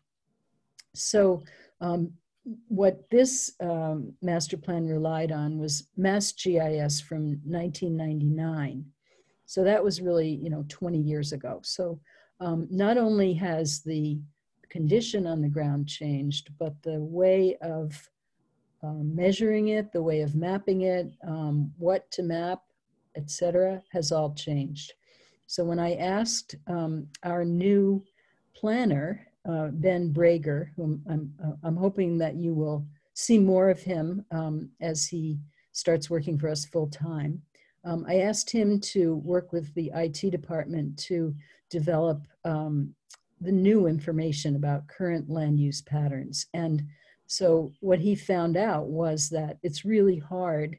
He can come up with what is here today, but he has a hard time comparing it to what was here in 1999, because in some ways we're comparing apples to oranges, and we can talk about that later when we look at the information that he's given me.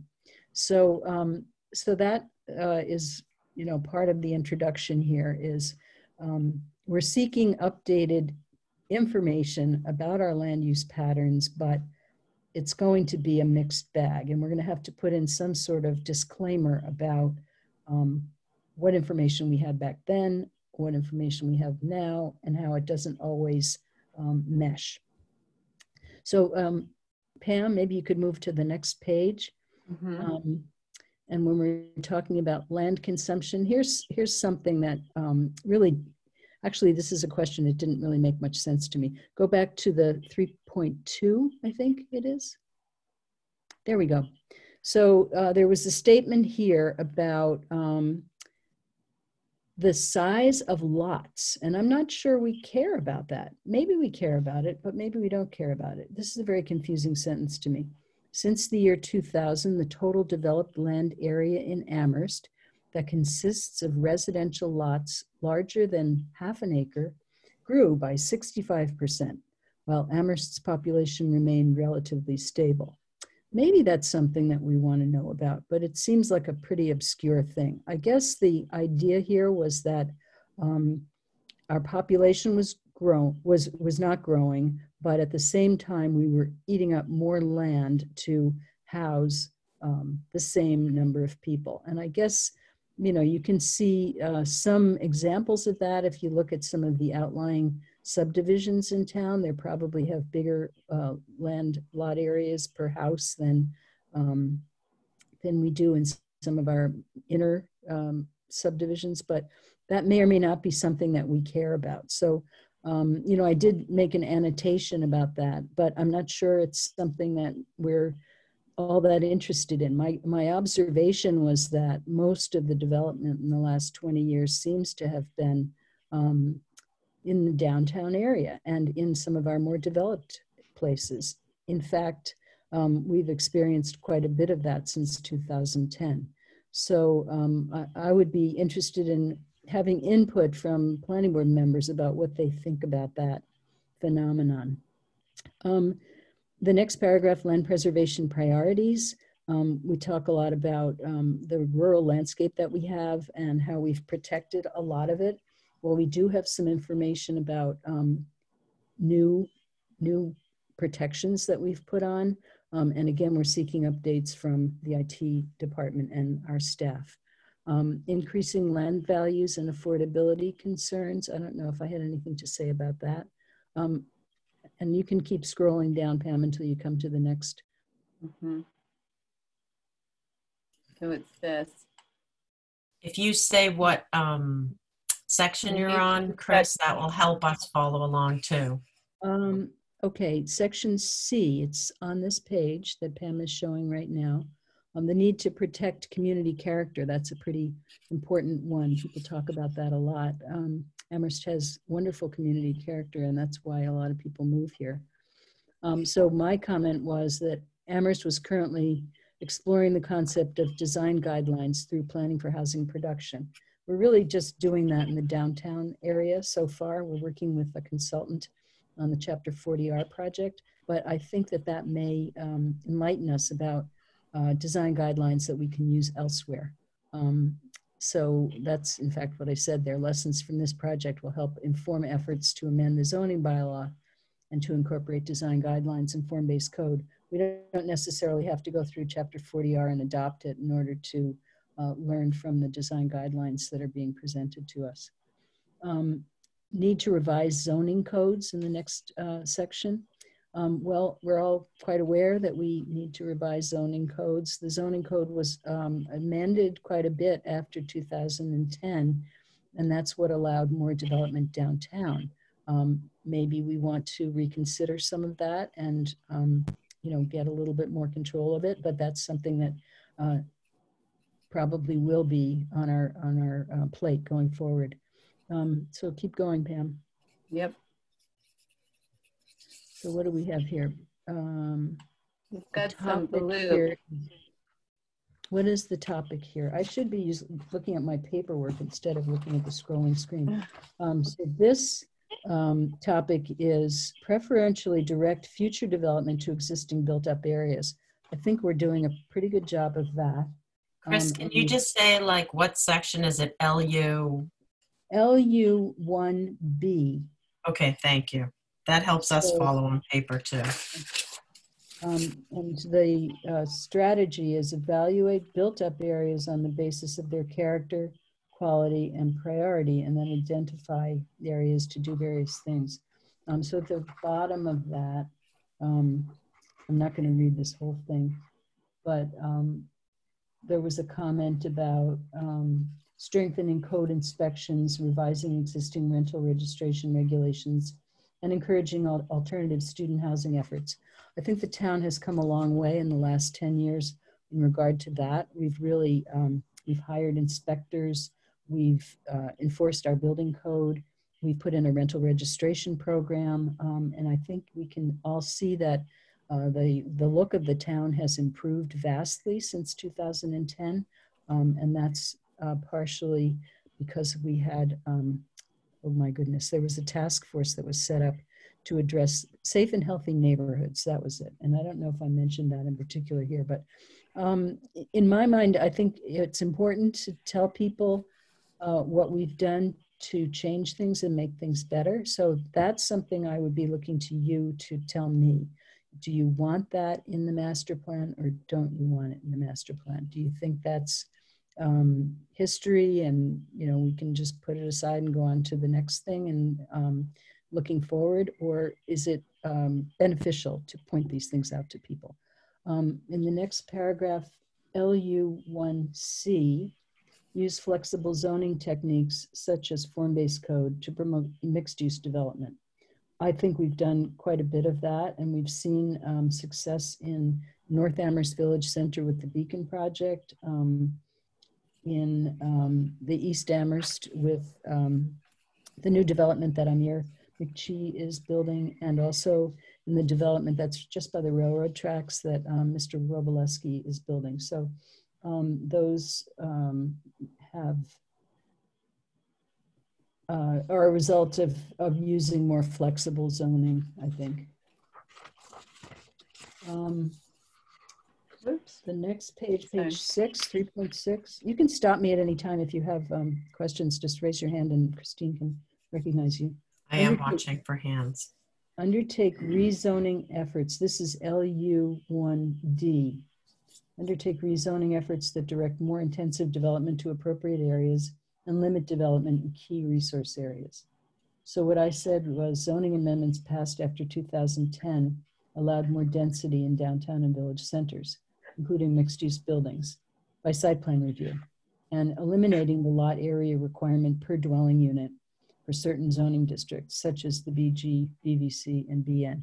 I think that was really important because before 2010, it was really hard to build buildings in the downtown that had residential units because there was a requirement for lot area per dwelling unit, and that would have been really hard to accommodate in the downtown. And restrictions in height were also amended to allow 5-story buildings in the general business district. Now that's something that some people don't agree with, and that may be something that people want to look at and reconsider. So, but this just points that out. The next one is LU1E, revise existing zoning to encourage and include incentives for well-designed, energy-efficient infill redevelopment projects.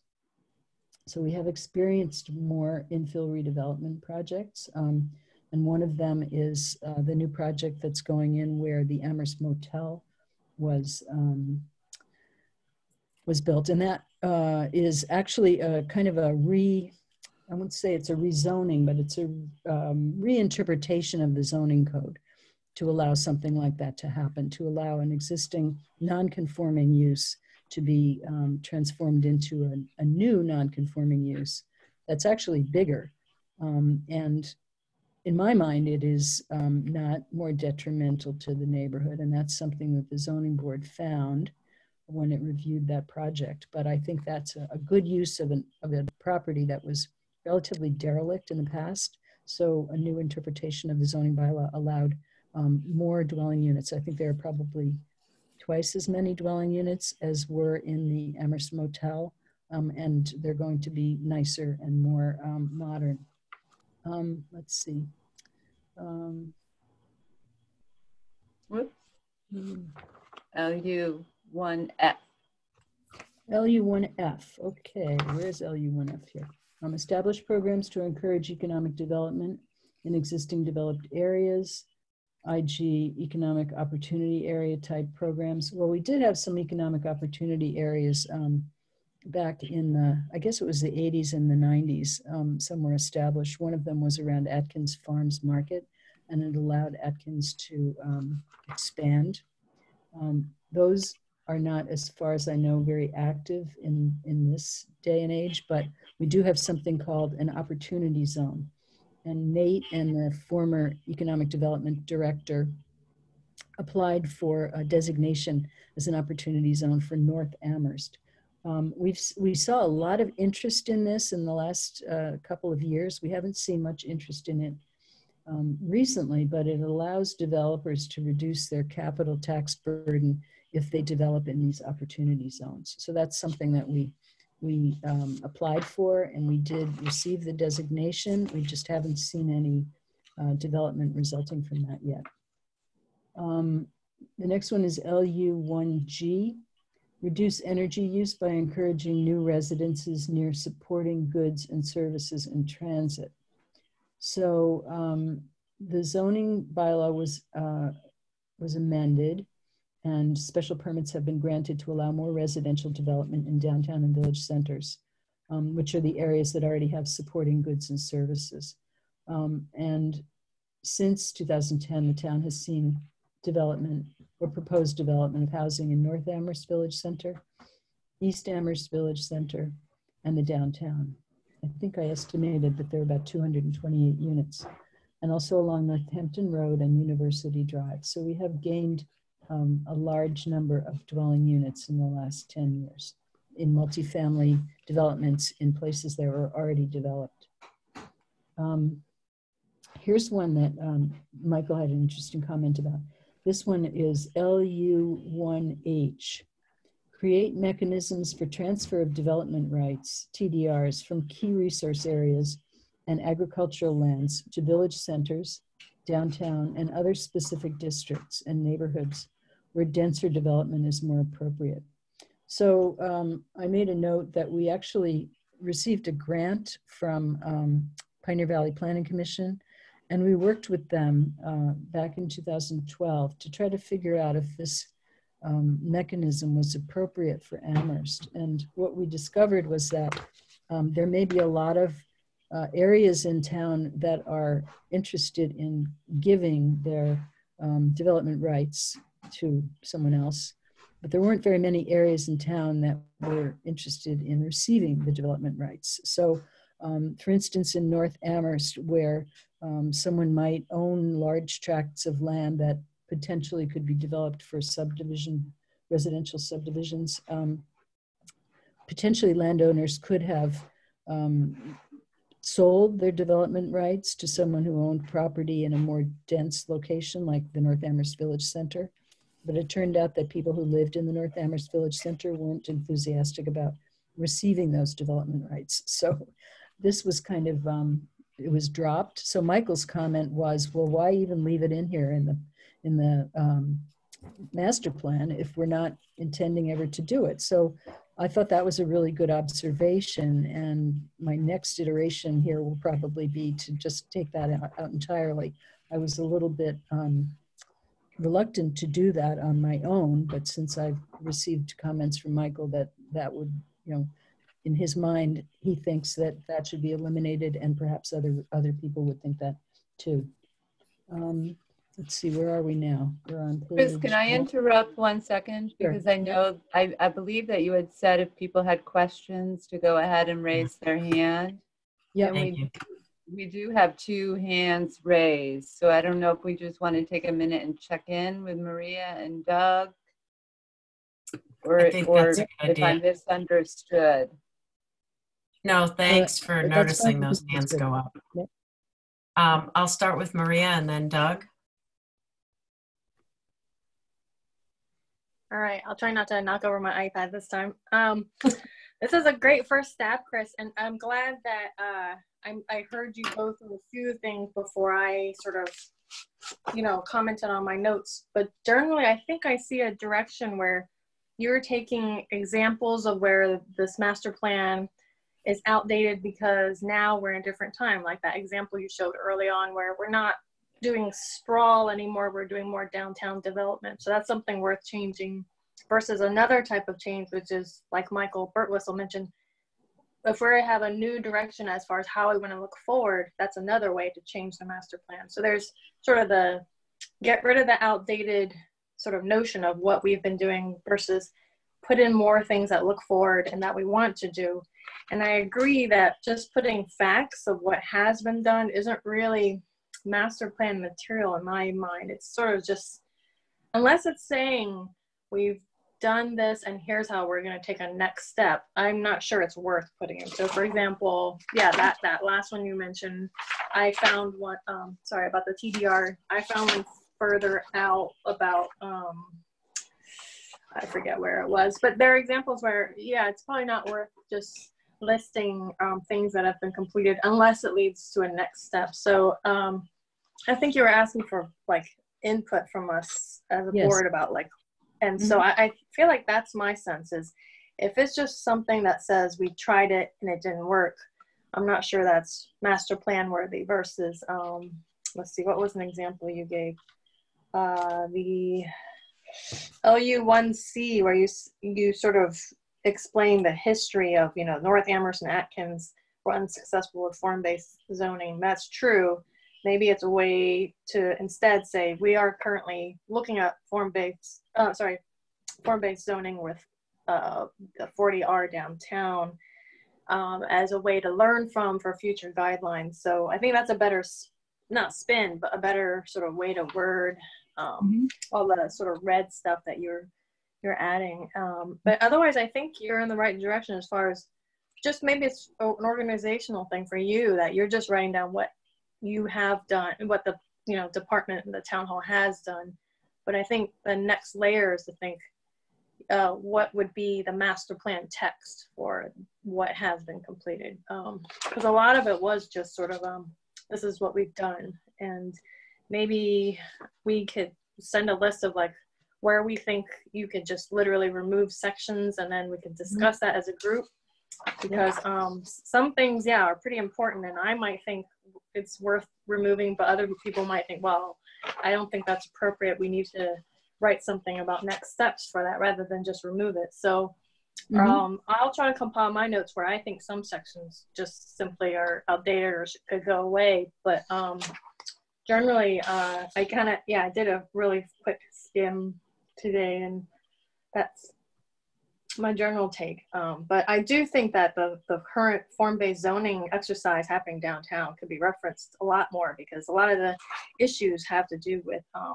streetscape and scales of things, and I think that exercise can teach us a lot to learn from. And then I guess my last point is just as you go through this, what is the goal for tonight? Did you want us to comb through paragraph by paragraph and give you feedback, or is it just a way for you to explain your rationale? Because I'm a little worried it might take 4 hours to go through this. I'm just wondering, like, what kind of input do you want from us tonight? It's not too late yet, but. May I respond? Oh, absolutely. So this is the first chance you all have had to look at these annotations that I've made, and I wanted to get a sense from you about whether you thought I was going in the right direction or whether there was something else that you thought I should be adding. And so, Michael's take was that we should be leaving out things that we don't care about anymore. And Michael and Maria are both saying that we should be talking more about what we're going to do proactively in the future, having to do with any of these strategies, and not so wedded to what we have accomplished or, what the past has to say about this. So that's, unless, sorry. That's good feedback for me.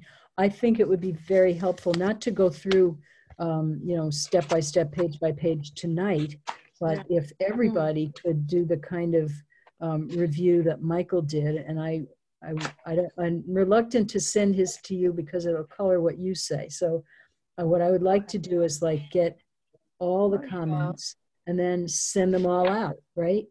And we can have a robust discussion. And when we send them all out, we'll put them online and the public can see them. So I think it'll have a more, there'll be a more rich discussion about this at a future date. And that maybe that would occur sometime in early July, I'm thinking right now, because we've got so many other things coming up in the near future. I had just one more question. Was one of the tasks of this master plan like light revision?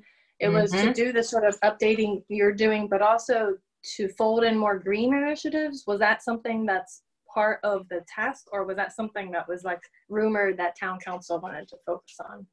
No, that was something that we were going to do, and I didn't manage to incorporate it into my notations here.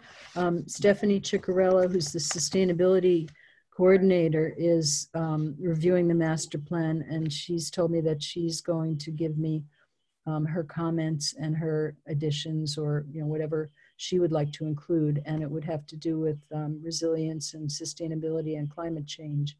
But I haven't heard from her yet about that. Just to expand a little on that, Chris, from what I'm remembering, just to remind everyone, yes, this is a master plan update light. So we were trying to stay out of anything that's context and adding stuff that is like what we want and think now. Because as soon as we open that door, well, then we're all going to be in debate about, is that included, not included? So we knew the safe way to go at this point was to at least update this document to make it more current. It's because it's old right now, and to make it better, not a full new master plan. And we want to keep it clean, like with rules, how we're updating it. I am on the fence with removing things that are historical, because there's one thing I have learned in my many years of being on committees is things are forgotten because people change, staff changes, people change, committees change. And it's hard for us to remember as a planning board what happened 4 years ago, never mind 10 years ago. And if anything's referring to some of the new plans and initiatives, guidelines that have happened in the last 10 years, I would like to see them actually hyperlinked in the document, because a lot of people are only going to be looking at this online and not looking at a paper document. And that way it almost becomes a repository of information where you can go to find more. So back to the environmental thing, it was my understanding, Chris, that the environmental committee, I forget their acronym, that they're actively working on a report right now. And our hope, they had planned before COVID to be done by May or June. So maybe that's taking a little bit longer, like all of our initiatives, but that when that came out, again, it wasn't work that we were going to determine about. We're just going to reference that document, create a link. And if people want to see some of our green initiatives, they would go to that. So, it's a document, it's a resource, but anyways, we're all going to think about that. And I also agree, now I'm thinking, Chris, we shouldn't send out Michael's until, everybody, and this is our thing, everybody, planning board. Bylaws and all that, public way, it all goes to town council, but this is our thing. So we need to do our homework, and we really got to try to stick to these deadlines, because it will just drag on months and months, and we're going to fall way behind. So that was a lot. I'm going to call on Doug, and then there's Janet, and Chris, your hand is up right now. Do you have something that you want to say right now, or? I wanted to say that in terms of the environmental and sustainability things, I think I am expecting Stephanie to write some text with regard to that. Of course, she will refer to the plan that she's working on with ECAC, I guess they call themselves, ECAC. That's the group. Yep. Yes, so she's going to be working with them, and we can refer to their plan, but she will also be providing me with yes, text to put into many of these these sections here, but I just haven't Yes. received it yet. I recognize that, but I also knew that there was a report that she's that they're gonna Yes. come out with, so that But that's we knew in the probably not- time we would be able to refer to that because we won't be done till after they're done. So Yeah, that's thank probably you. actually not going to be done till till December. I think they were initially supposed to have it done by June, but then they got an Yes. extension for their grant. And December's okay because we won't be done by December either, so that's all right. But we knew that they will probably be done before we're done, so we'll Right. keep that in mind. Thanks, Chris.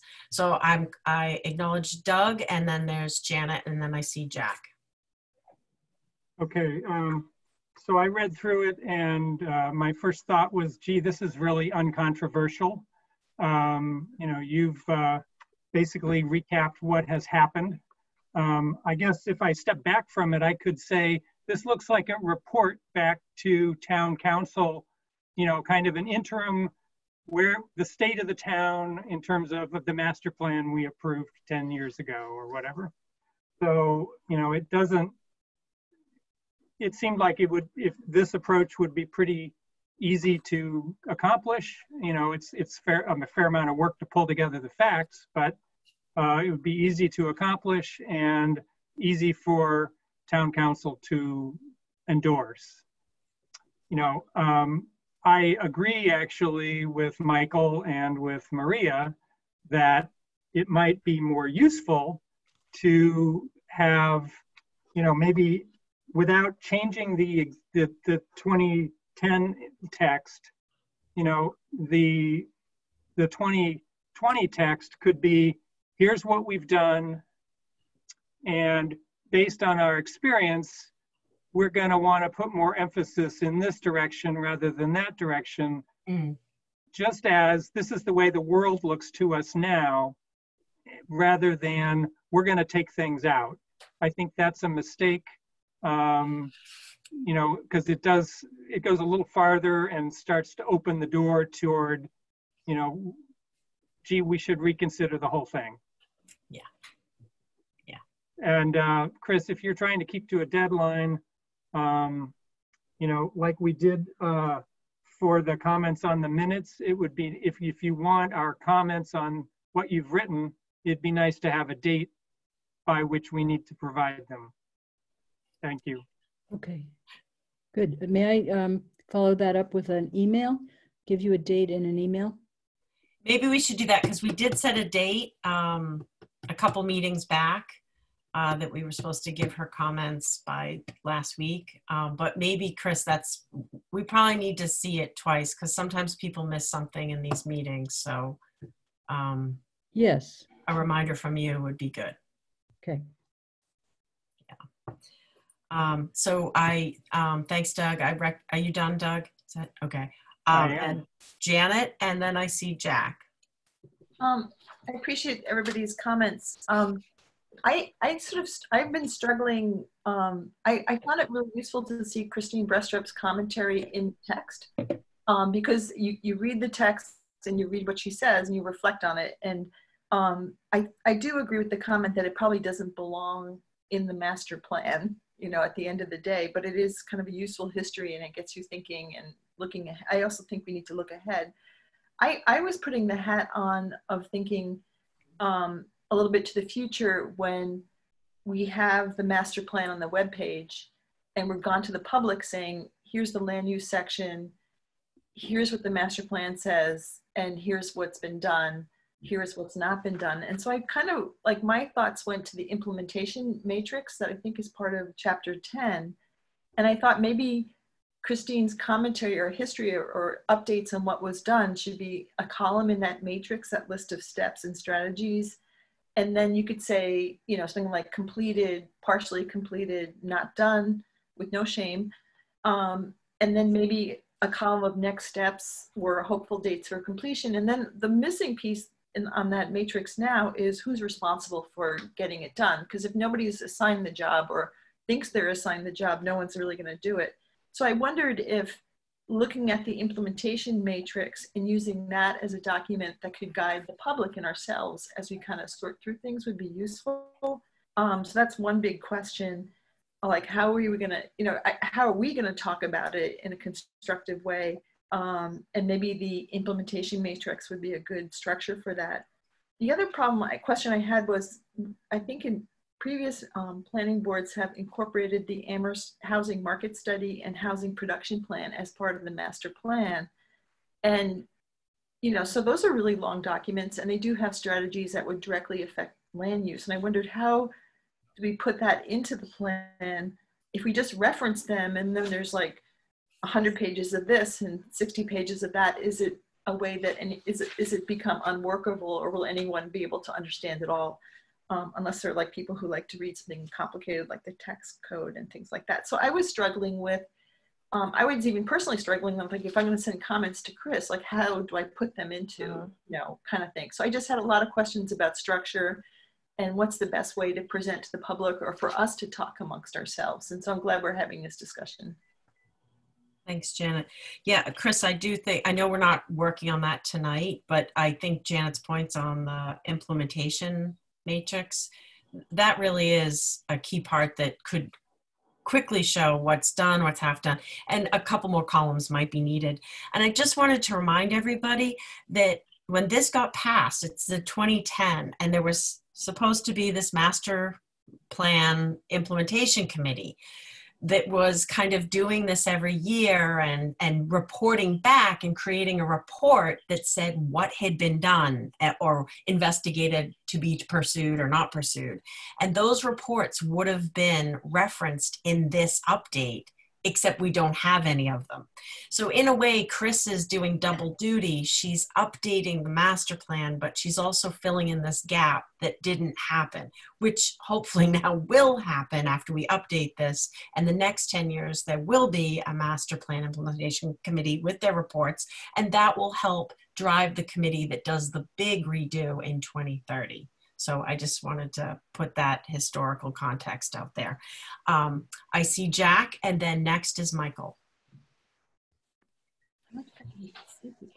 So yeah, I really like the detail of the comments and kind of struggle with how the update should be without rewriting it. And I love using footnotes, and these would kind of be like section notes, how Chris has them in, and a lot of them will probably be, or just, you know, thought-provoking, and they may be deleted, but some of them, I like the historical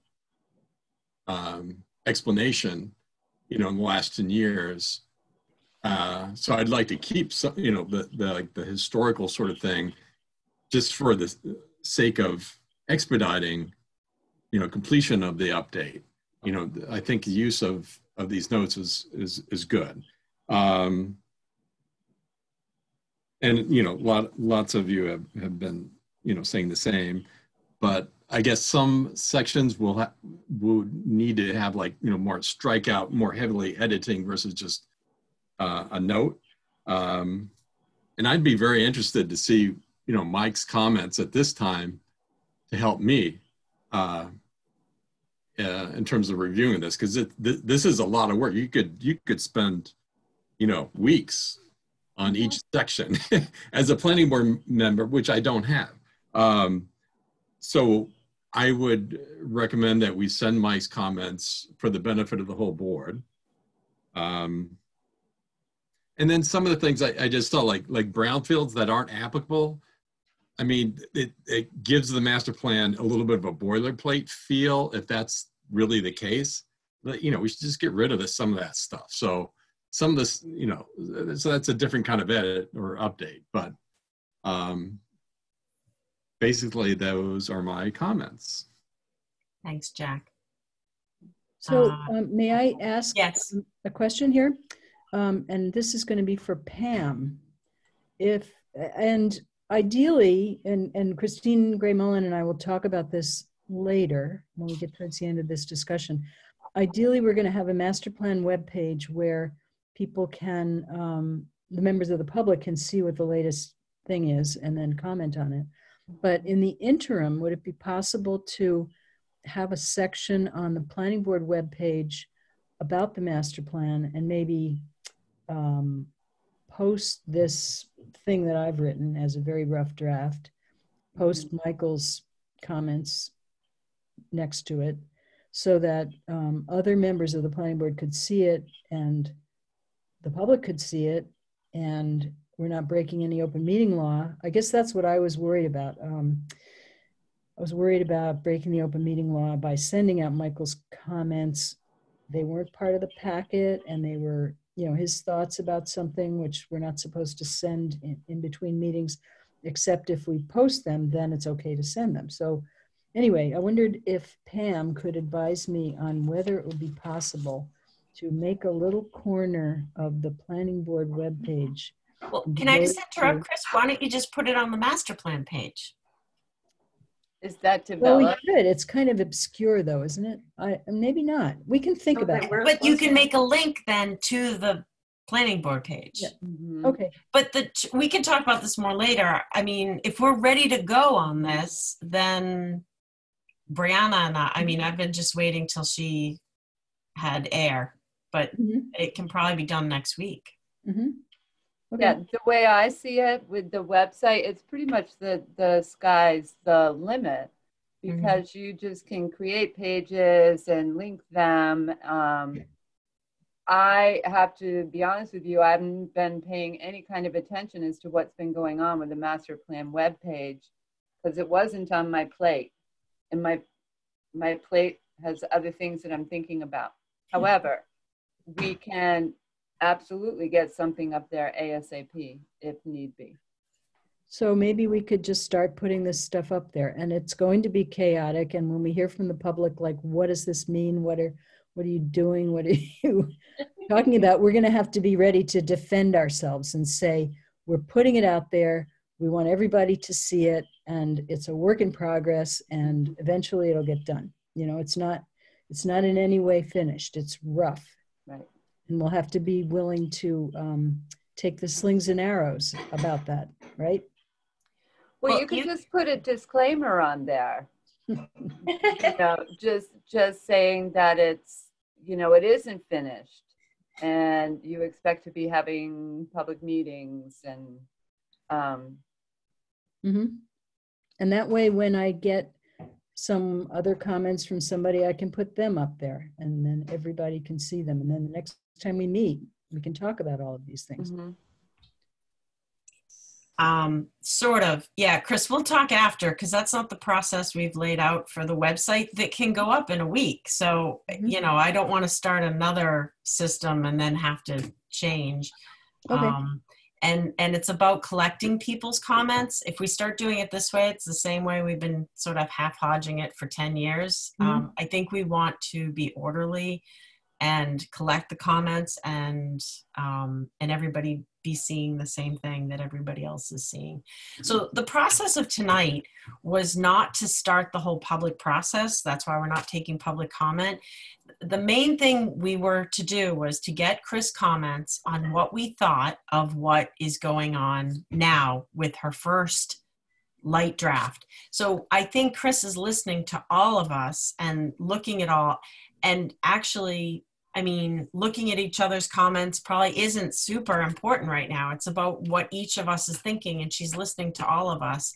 But it, you know, she's the one working on it. So I'm sure you've got a lot of thoughts in your head right now, Chris, about, oh, you know, maybe I'm going to alter this and add this and do this. So I'm already getting eager to see, like, when can we get another a second draft of this, where you're like, okay, I heard you all. This is now how I'm thinking to do this master plan update light.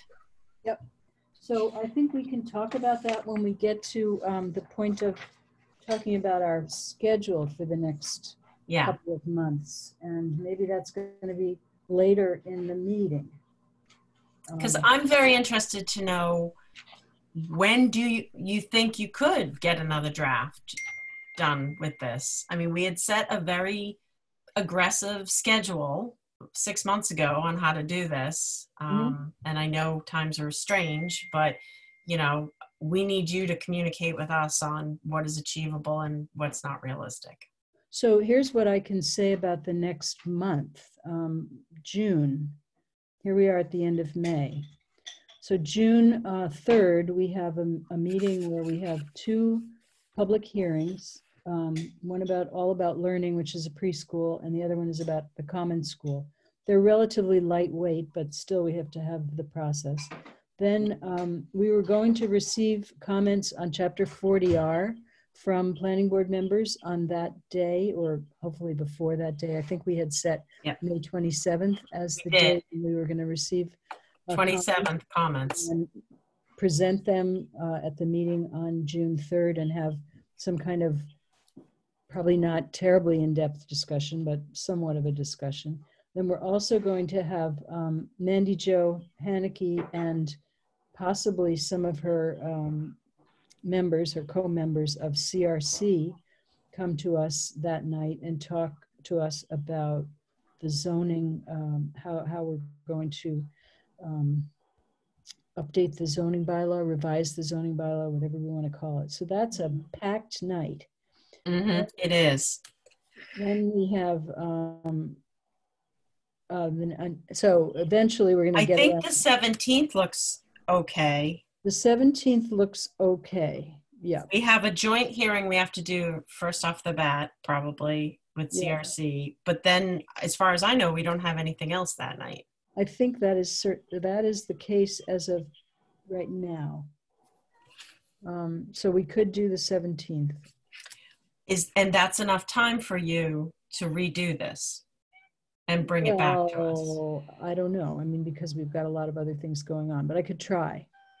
Well, I mean, you don't have to answer right now, but think about, and so the next option is July 1st. So I think you just have to look at your workload and contemplate what you're hearing tonight. And, you know, realistically, when can you come back with another draft? So I'll have to think about that. July 1st, we're planning to have the Amherst Media Project. Right. I think I had talked at some point about having it on June 17th, but right now I don't think that's reasonable. So, so July 1st would be Amherst Media, and we can be sure that that's going to be, what shall I say, a popular night for the planning board. Planning board's going to be very popular that night, meaning we'll have a lot of public interest. Okay. All right. So I'll think about that. So maybe by the 17th, but given what we're going to talk about later, I'm still a little tentative about that. So a whole month away, so maybe. Okay. Well, if you can just, think about it, and then as we're making the agendas, as the weeks go on, let us know. We're not trying to be unreasonable here, but we are saying, we have an aggressive schedule. So what would that mean as far as getting comments from planning board members? That would mean me getting comments in the next 2 weeks by June 3rd. Oh, no, you should only get comments in the next week, Chris. You gave us a deadline of last week. So we're already past the deadline you had asked. So let's give it another week. And by next Wednesday, people will give you their comments on this current chapter, because then you're not going to really start moving on the next draft until you've heard from us and that's right. and thought about that. Mm-hmm. So if that's already next week, if you're looking at the 17th or July 1st, you need time to actually then come up with a new draft.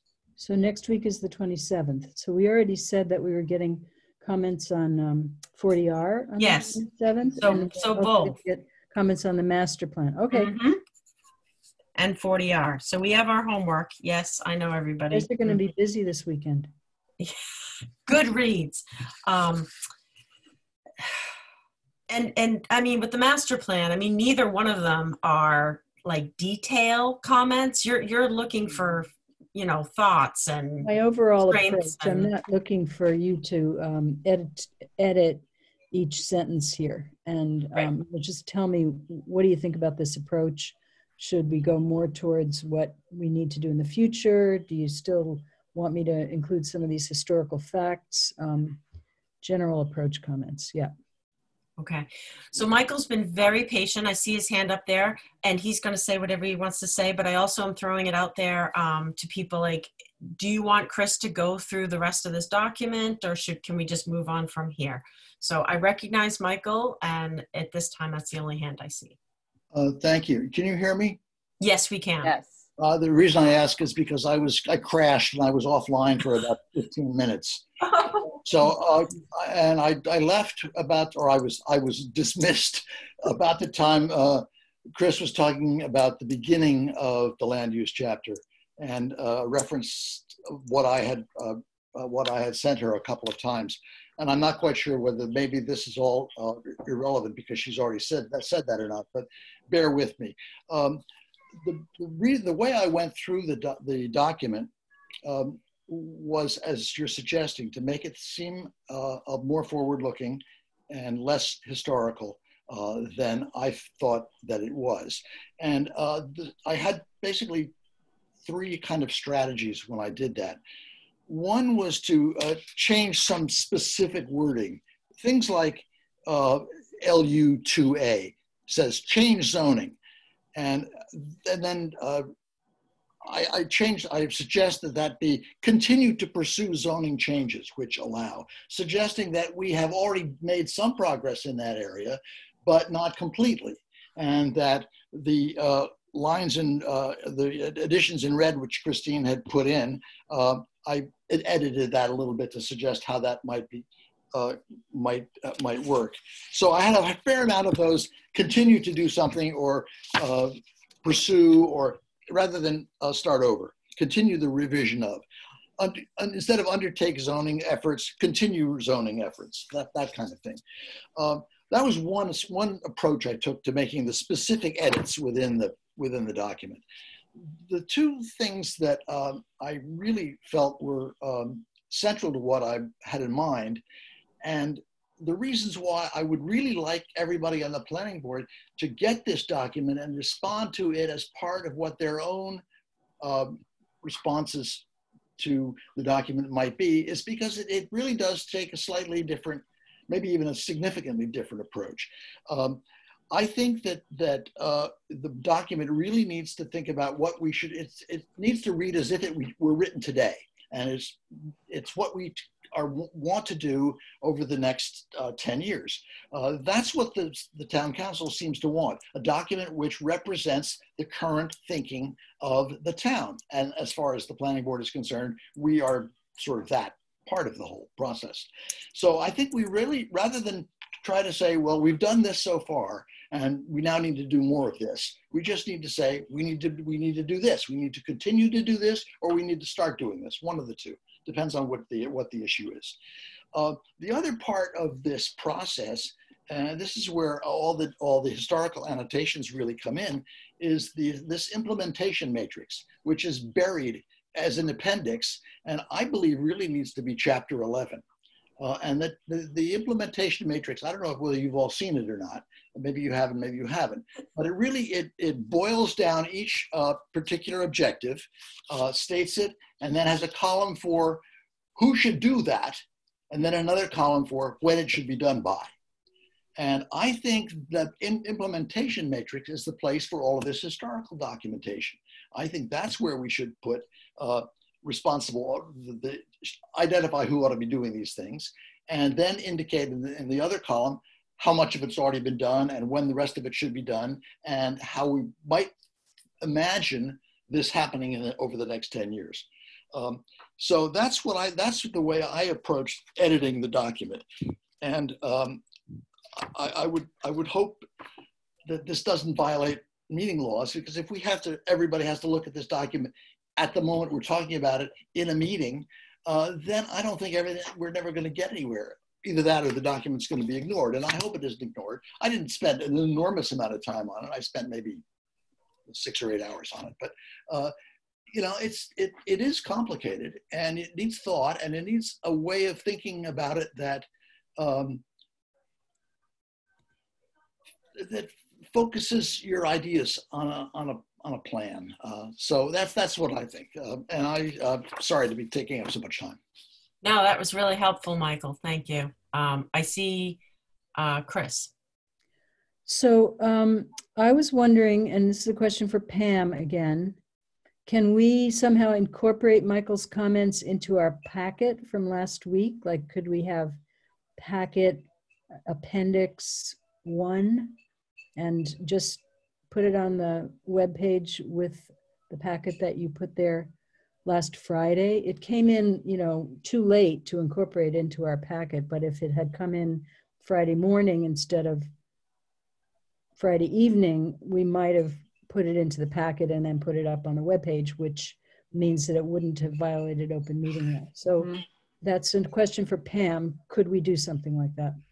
I believe so. And I'm actually going to be in the office tomorrow. So I think it would be its own separate little package.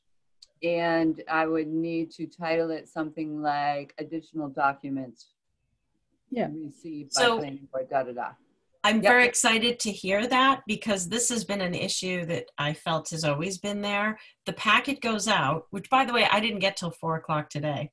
The packet goes out, but then there's lots of things you send us through emails after that moment all the way up until the meeting. And those never get included in anything that gets posted online, and they don't get included with the minutes. So I've always felt there was a drop of transparency there. So if we have the ability to do a follow-up packet and then just post it, that would be fantastic. It covers a lot of this. So not only this, the comments from Michael, but any of the other documents that had to do with the public hearings or whatever, just PDF it just like you do and put it up there. Can that happen? We're getting off topic here, but I got so excited. I was like, oh my God, can we do this? We can do almost anything. We did. We can talk offline. If you guys just say, yeah, we can do that, then great. We can make this happen. Fantastic. Oh, we're moving into the digital world. Great, thank you. I'm going to recognize Doug. Yeah, Chris, you had asked whether we thought that we needed Chris to go all the way through all 30 pages of this with all of her annotations. And my answer would be, no, I really don't need that, nor do I really want that. Thank you. And I think a bunch of us feel that way. I'm going to recognize David in a second, but Chris, just if you could talk about, there was one thing I wasn't sure about this. You put your thoughts, and I knew this was just a first draft, but I'm sort of looking at what's up on the screen. I can only see half of it, but like LU1H, we have the old writing, and then I'm thinking about what Michael was saying, like how you want to like maybe update that so it's like continue to, or we have, but then you had your stuff in red, and I wasn't sure if you're just redlining and then later you would just accept it and it would become like a second paragraph in black below the existing paragraph, or... You know, I really hadn't thought much about formatting. I was just like putting thoughts down on the paper.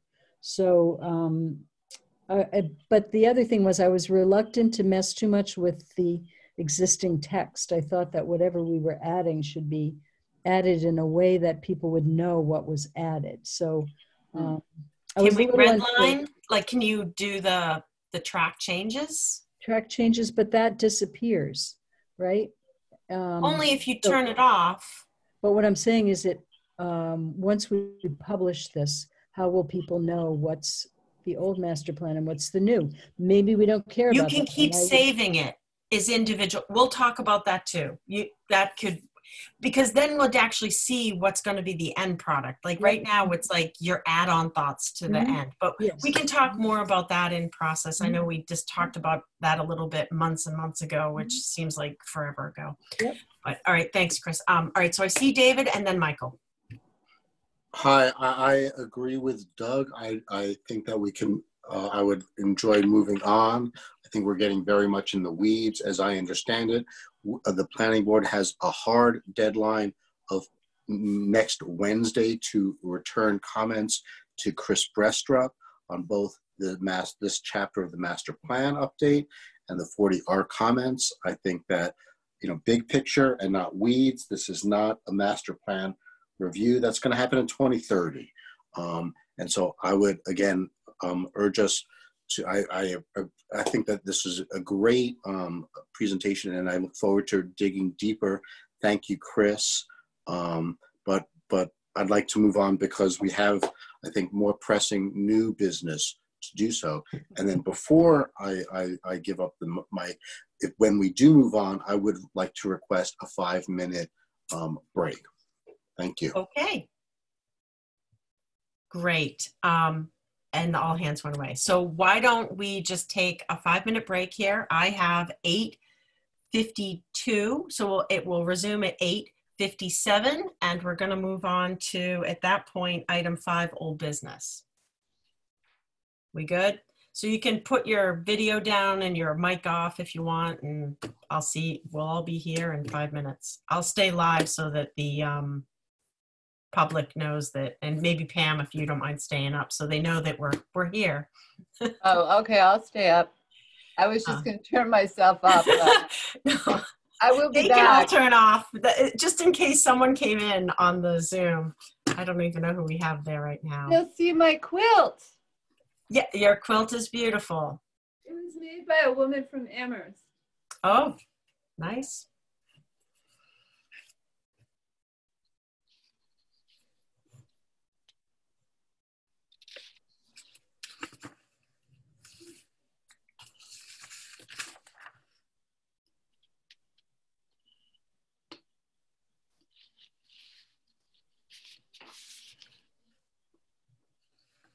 Is Chris Bestroph taking a break at the moment, or is she on? I believe she is. Chris, are you there? Yeah, she probably ran away.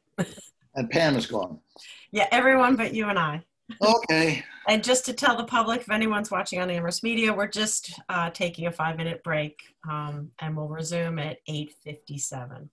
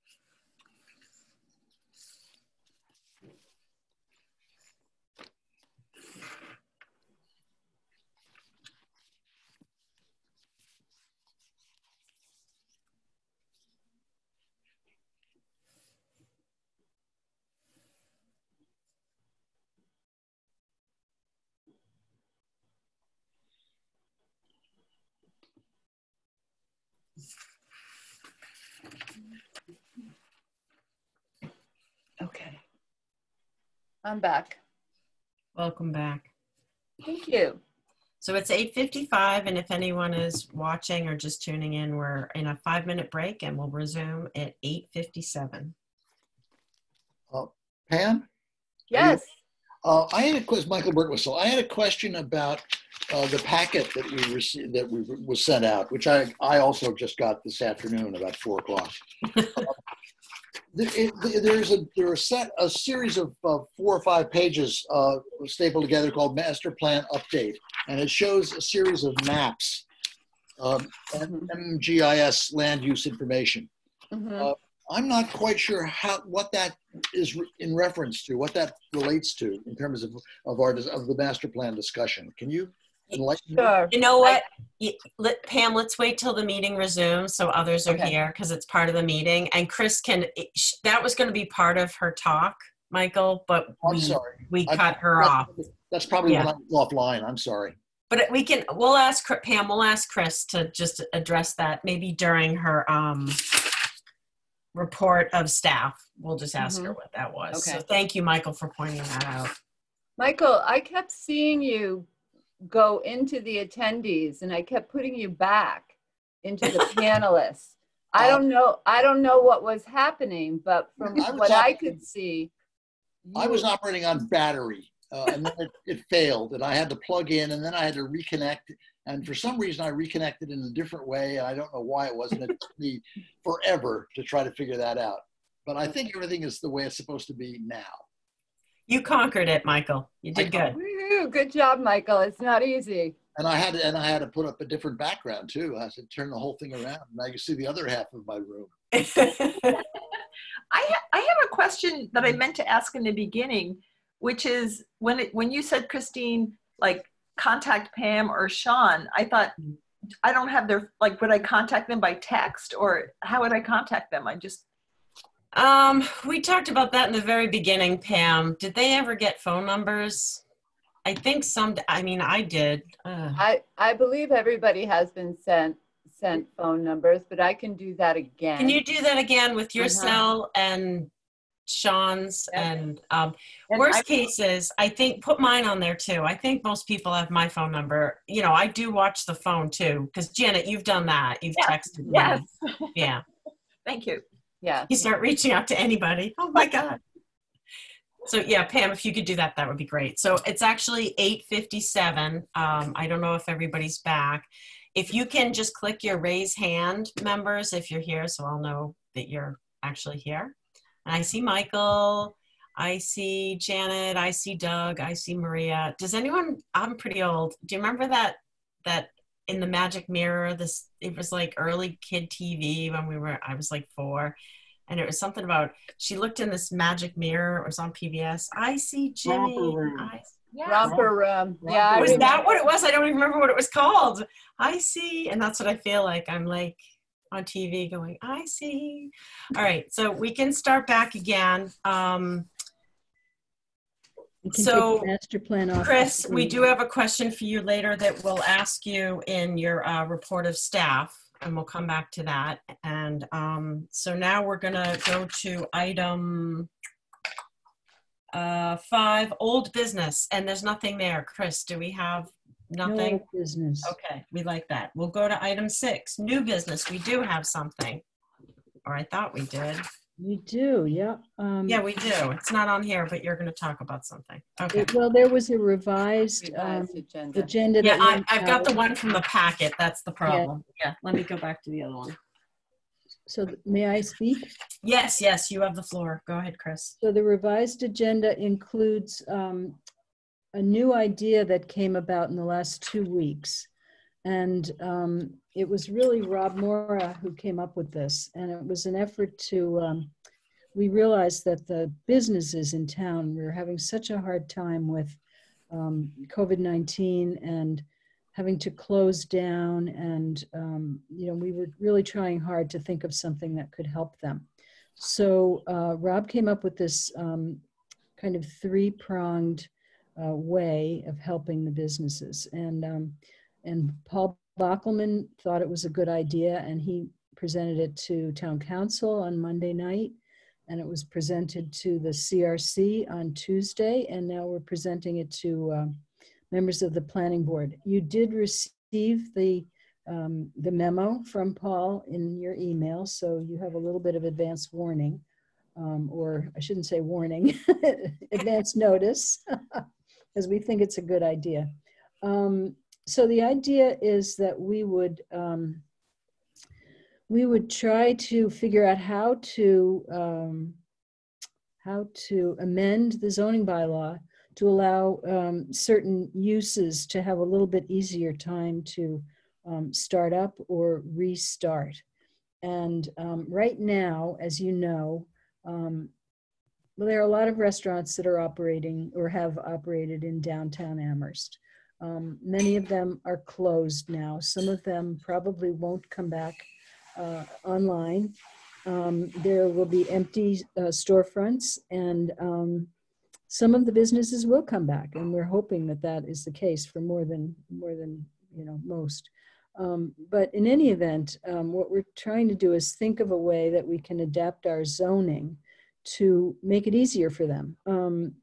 Right now, with the current zoning, it takes a long time to get a business established, especially if the business is a restaurant that serves alcohol and has to go to the designer, or not the design review board, but the zoning board of appeals if they're open late or whatever their situation is. So Even if they're going to the planning board, it can take, 2.5 months, and the zoning board of appeals sometimes takes 3 months to get a permit. And if someone started now, they wouldn't actually have their permit until probably sometime in September.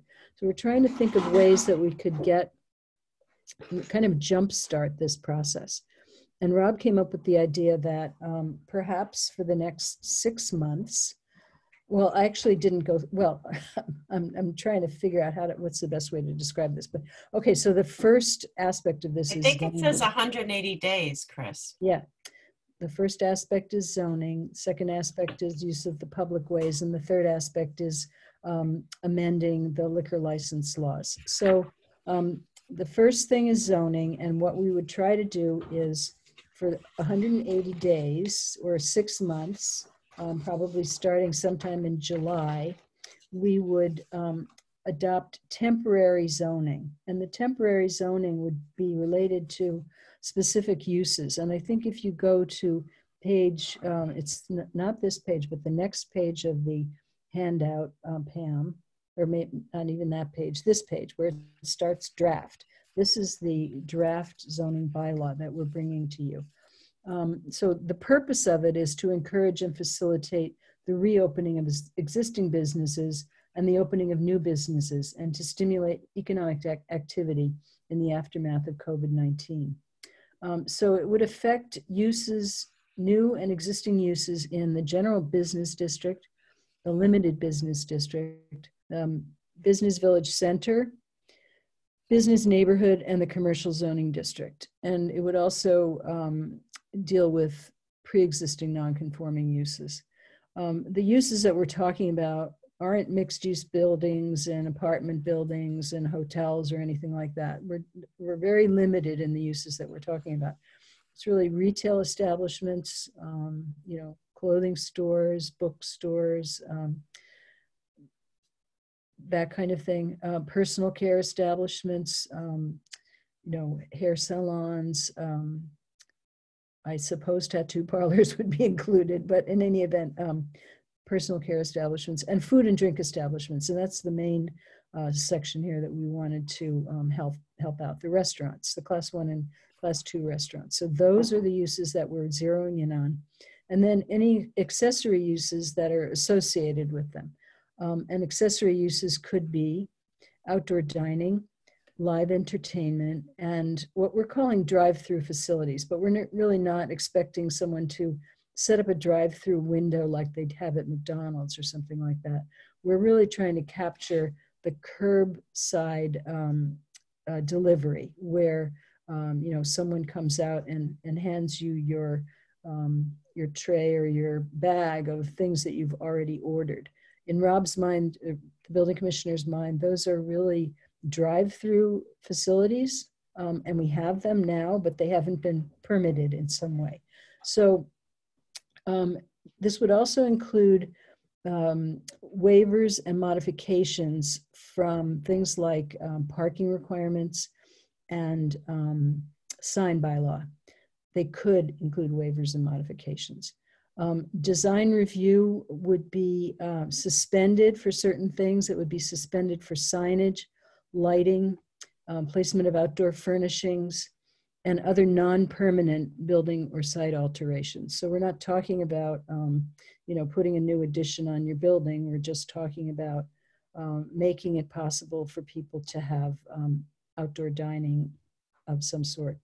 The application process would really be similar to what we expect for site plan review and special permits. There would be an application form. People would have to submit plans. They would have to give us management plan information.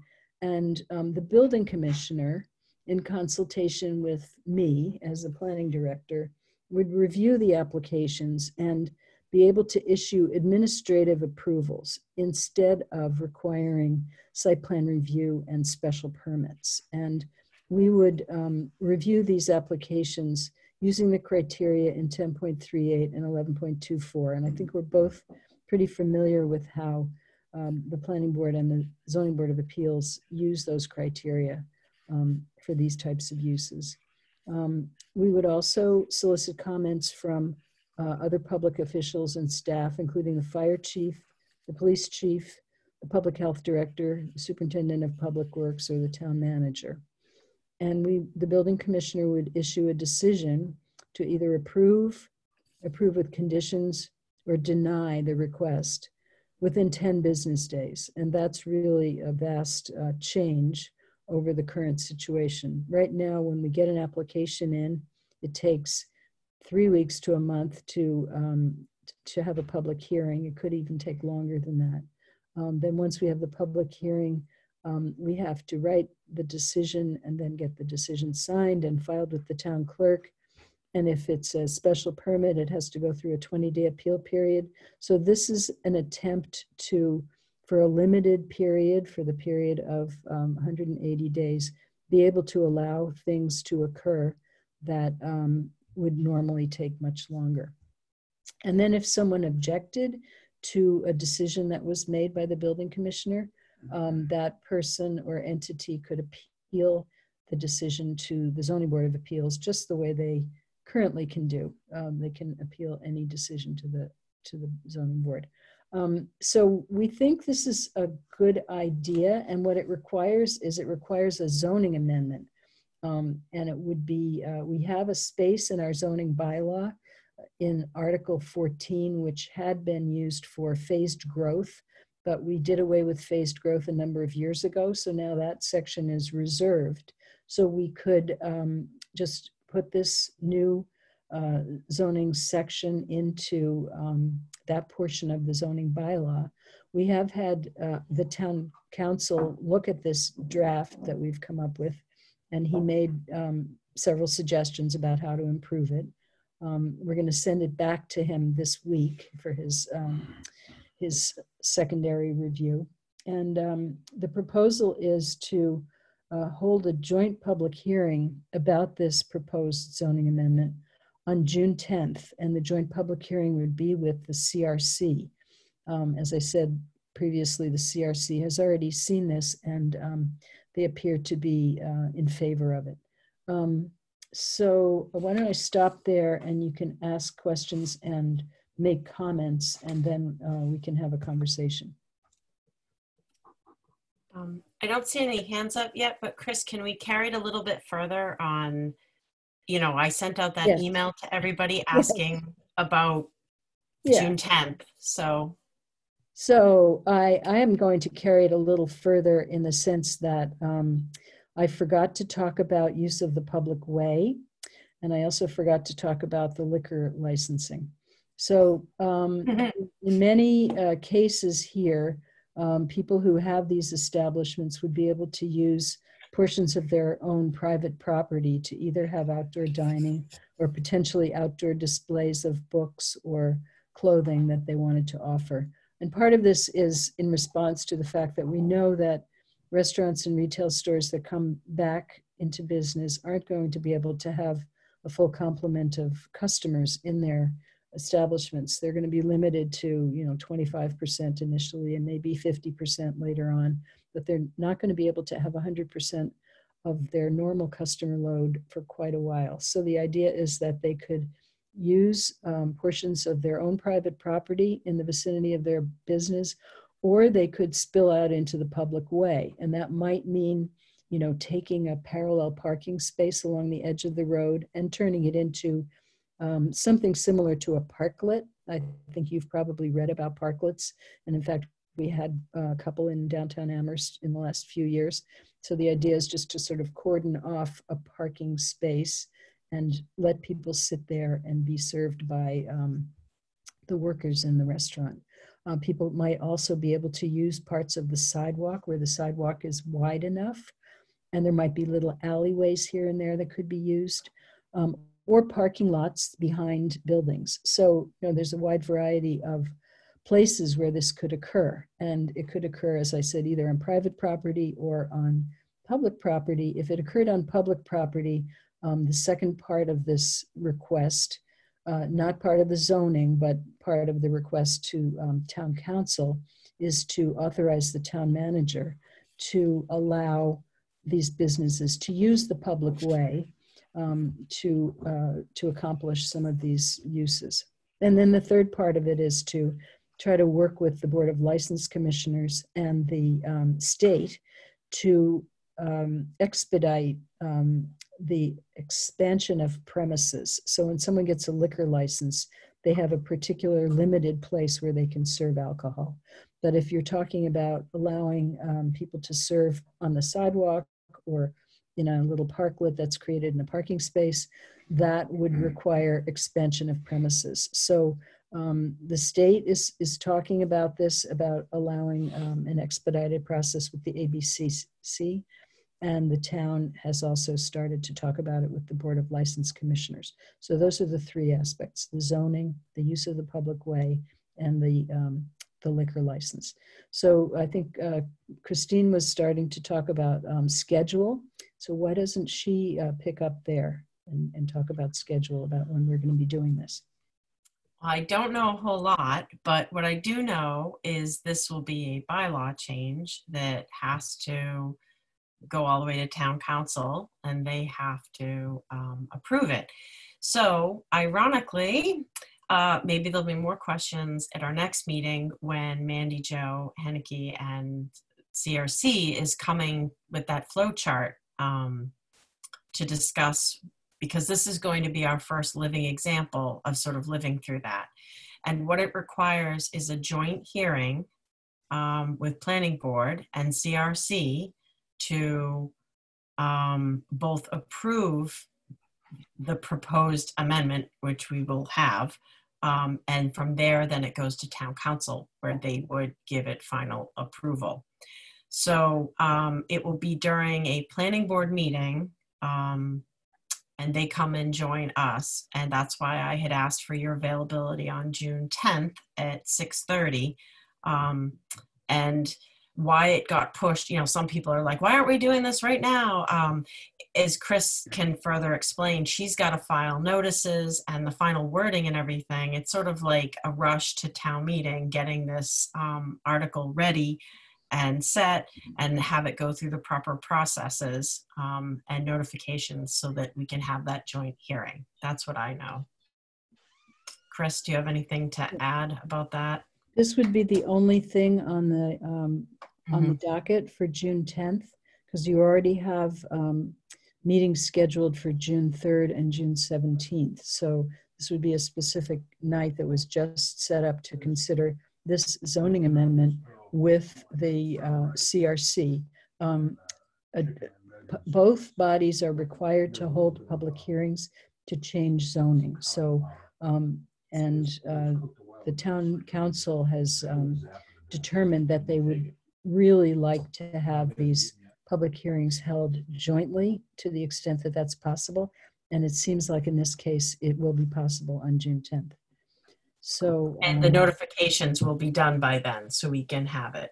Yeah, the notifications will be sent out on this Friday with the expectation that there'll be an ad in the paper next Wednesday and the following Wednesday. So on the May 27th and June 3rd, there will be notifications in the paper.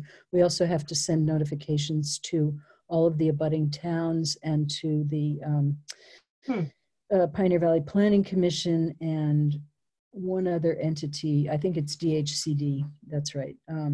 So those are two quasi-state organizations that we have to send notifications to. So that's it in a nutshell. Do you have any questions? I see 3 hands. I'm going to recognize Doug, then Michael, then David. Okay, Doug? Yeah, I confess I didn't scrutinize the draft closely, but I wanted to just ask, is this envisioned as a permanent change, or if it's a temporary, well, you have a temporary process for approval during 180 days.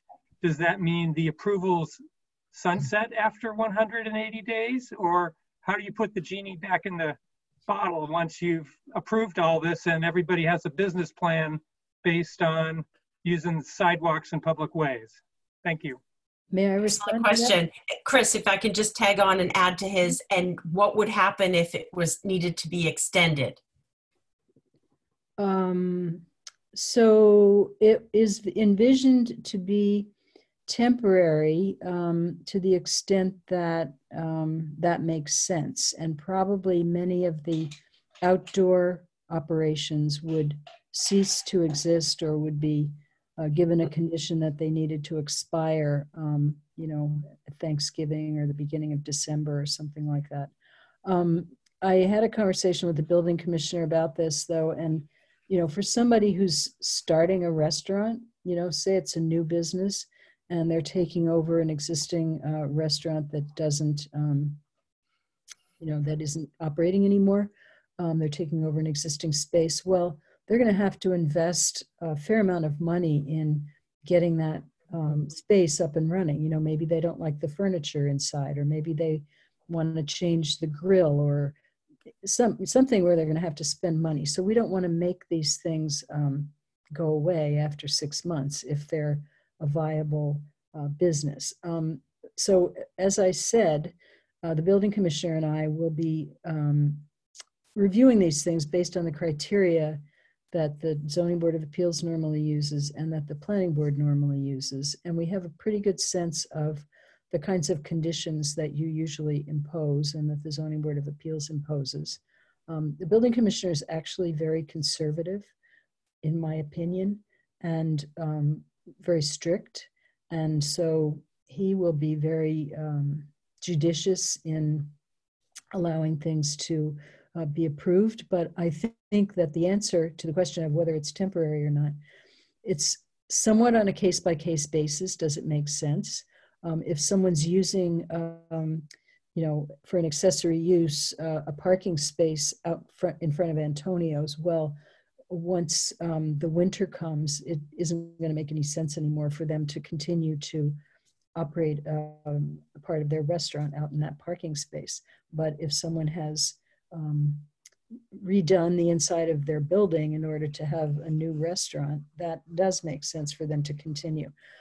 If the person who's redoing the inside of their building also has a patio next to the building that he can use for seasonal outdoor dining, well, you know, probably that would be approved as part of his business operation because it would be on private property and it wouldn't need any further approval from the town manager. So it really would be kind of case by case, and so I think that's what I have to say. Yep.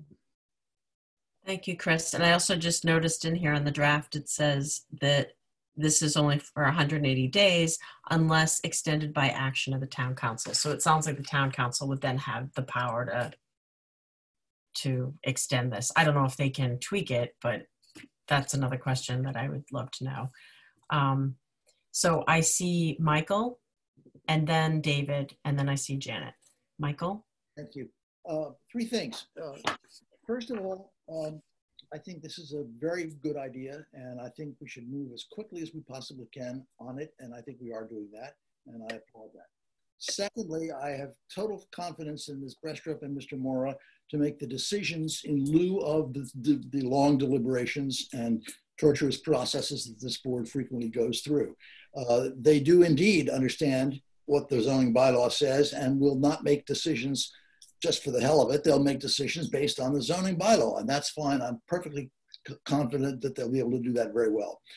Thirdly, while I think this is a great thing to have happen very quickly, I would hate to see this be used as the precedent for the way in which the planning board and the CRC operates on a permanent basis.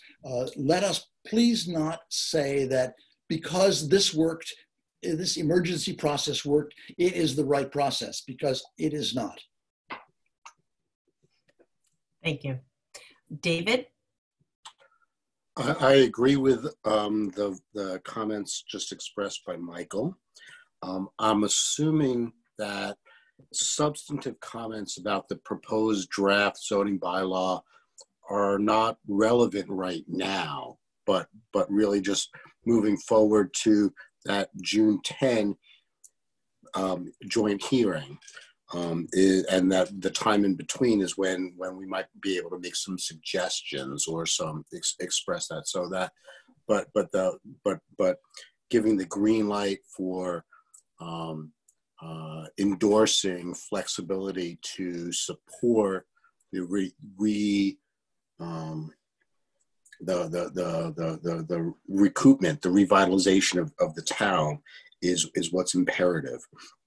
And then finally, I just wondered, given that the June 3 meeting sounds packed, and given that the CRC folks are coming to the June 10 meeting, I wonder whether that presentation might be pushed to be a part of the June 10 meeting, rather than being added on to the June 3 meeting. That's a matter of scheduling, and I just put that out as a suggestion, as a possibility, in order to condense the June 3 meeting and to make more robust the June 10 meeting. Thank you. So may I say something? Sure. I would appreciate hearing any substantive comments now, because I think the time that we have to deal with this is very short.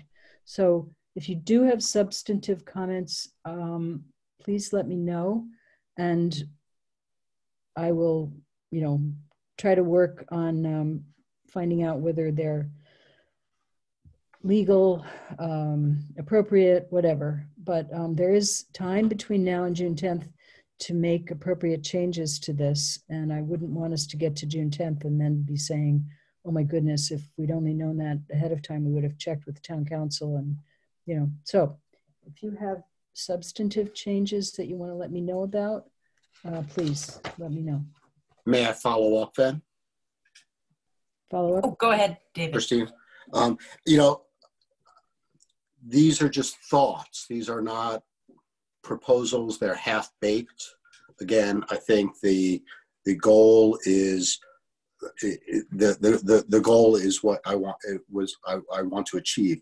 I would like to encourage the reduction of any of and this is outside of the planning board, so let me just speak that in any way possible to enlarge the public's pedestrian space, to enhance the possibility of social distancing, to encourage greater commercial use of the space while maintaining safe public health parameters, distancing, if there's any way to reduce vehicular traffic in a circumscribed area, as suggested by the bid in an earlier presentation, I would encourage that. A car-free, pedestrian-only zone downtown sounds really attractive to me personally. In terms of the matter more within the purview, I think I have concerns about personal care establishments in an enhanced outdoor space, because I just don't know what that means. Again, in public health, in terms of public health, I don't know about things flying that maybe oughtn't to fly. Enough said on that. Okay, I think that a third point, the ability to, since these will be decisions that are going to be made quickly as appropriate. I believe that building in an ability to review and update conditions on a regular or ongoing basis would be important, not to incur unpredictability or for the business owner, but to be able to respond to unintended consequences or unintended effects of these temporary measures. That ability. And then finally, and I appreciate your allowing my long-windedness,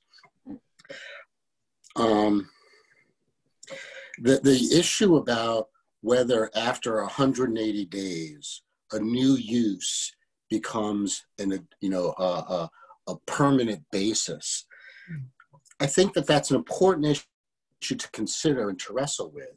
However, I think it also could be something of a red herring in that during those 180 days, the new use, the new restaurant or the new establishment that's put into an otherwise vacant space will have an opportunity during that initial period to prepare its more proper and formal application per the zoning bylaws as they exist prior to potential adoption of this temporary measure. I hope that that was clear enough. And again, I think that the goal and the effort is what's really important, and that all businesses should be given all signals that this would be going forward in order to try to get us back on our feet. Thank you. Thank you. Janet, and then after that, there's Maria. So I would like to agree, support what people are saying about the need to support our businesses and help the businesses in town get back on their feet. I've already sent an email to Chris with some of my comments, so I'm actually going to go through them quickly. But one of the things I didn't send to Chris is I understand like the need for speed for waiving parking requirements and for outdoor dining, seating arrangements, and on the public way. I could see that as a priority that has to happen very quickly, you know, to get to see, so people can capture summer business when they're able to serve again. On the other hand, I know summer is a slow time for Amherst businesses, and there's probably not going to be a lot of camps, and it's probably going to be slower than normal. So I think that perhaps we'll buy some more time for a more slower process for approving new businesses. So I wonder if we can sort of tease out those two issues, because it seems like a new business can go through the usual process, and I think the planning board and the ZBA can prioritize these new businesses and expedite their own processes for approval and things like that. So I do have this concern about approving new businesses or new uses and having regrets later. Going to my hit list of changes I'd like to see in the proposed bylaw is, yes, to put a time limit on all the permits and require them to be renewed. That would give us a chance in 6 months to go through the usual process, see what's working. You know, maybe having outdoor dining was really hellish for the Toy Box or some other business, and we can kind of revisit that and how it worked. Maybe the new business, there's something really odd about the way they're operating, or you know, it's incongruous. Maybe it's a sex toy shop or something. It's not all hopefully just restaurants downtown. I'm not advocating for that kind of business, but I think that requiring a renewal, knowing that if they're complying, it will just go through, would give us time to sort of address problems in a slower way. I would eliminate the 10-day time limit for the inspector to act. I think that's too fast. I think that I trust the building inspector and Christine, our planning director, to go as quickly as possible.